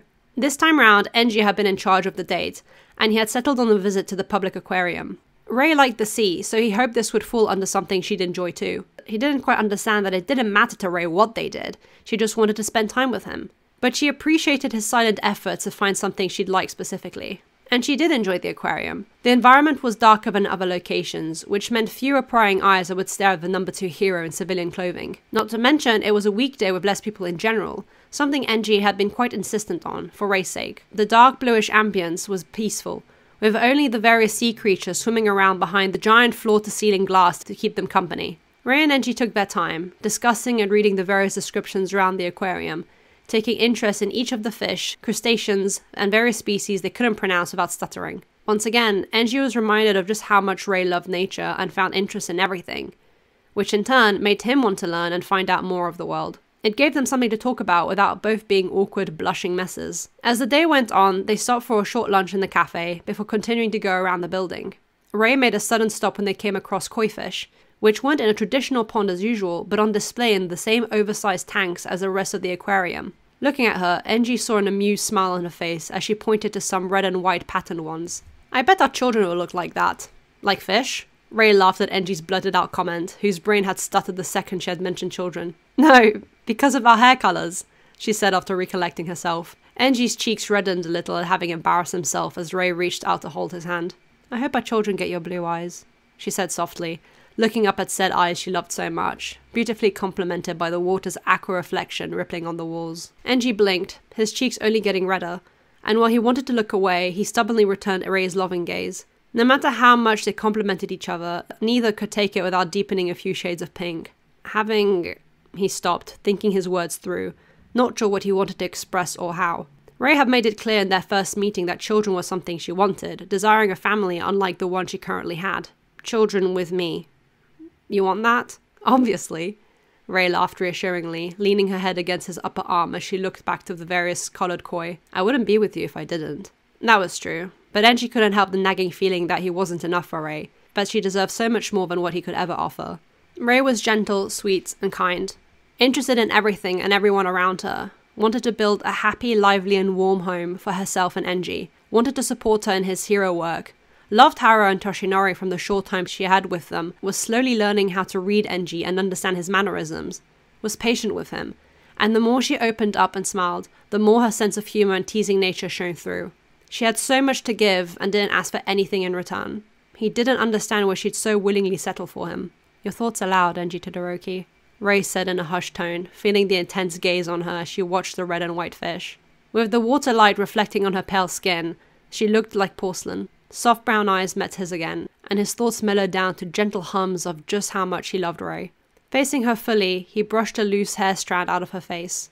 Before he could pull his hand away, Ray laid her own over his, and leant her cheek into his touch. Nervousness started creeping up Enji's nape, but his body moved before his brain could start overthinking again. Leaning down, he carefully shortened the gap between them. Ray tilted her head upward and lifted her heels up to meet him halfway best she could. It was a shy, soft kiss that only lasted a moment before the two pulled back. They stared at each other before Ray giggled, a blush forming on her cheeks as she leaned up to give the equally blushing man another peck on the lips. A chuckle escaped his throat as he wrapped his arms around her, bringing her into his chest. They watched the koi swimming around in swirling motions, a lovely mix of red and white patterns. My Father's Warmth is currently ongoing. As of this episode, there are currently 40 chapters, and I'm nowhere near done. I will be posting audiobooks every 10 chapters, so the next one will be chapters 11 to chapter 20. And then when I am done with recording all the chapters and the story is done, I will put it all together in a big compilation. Thank you everybody for watching, and thank you to my channel members. I can't do an All Might voice. I don't know how to do an All Might voice. Oh, help. I don't want to do this. I'm not bombastic. I can't do this. You know, I was under the impression you hated... That's just rude. Go away! You're loud! Okay, anyway. My pronunciation is so bad.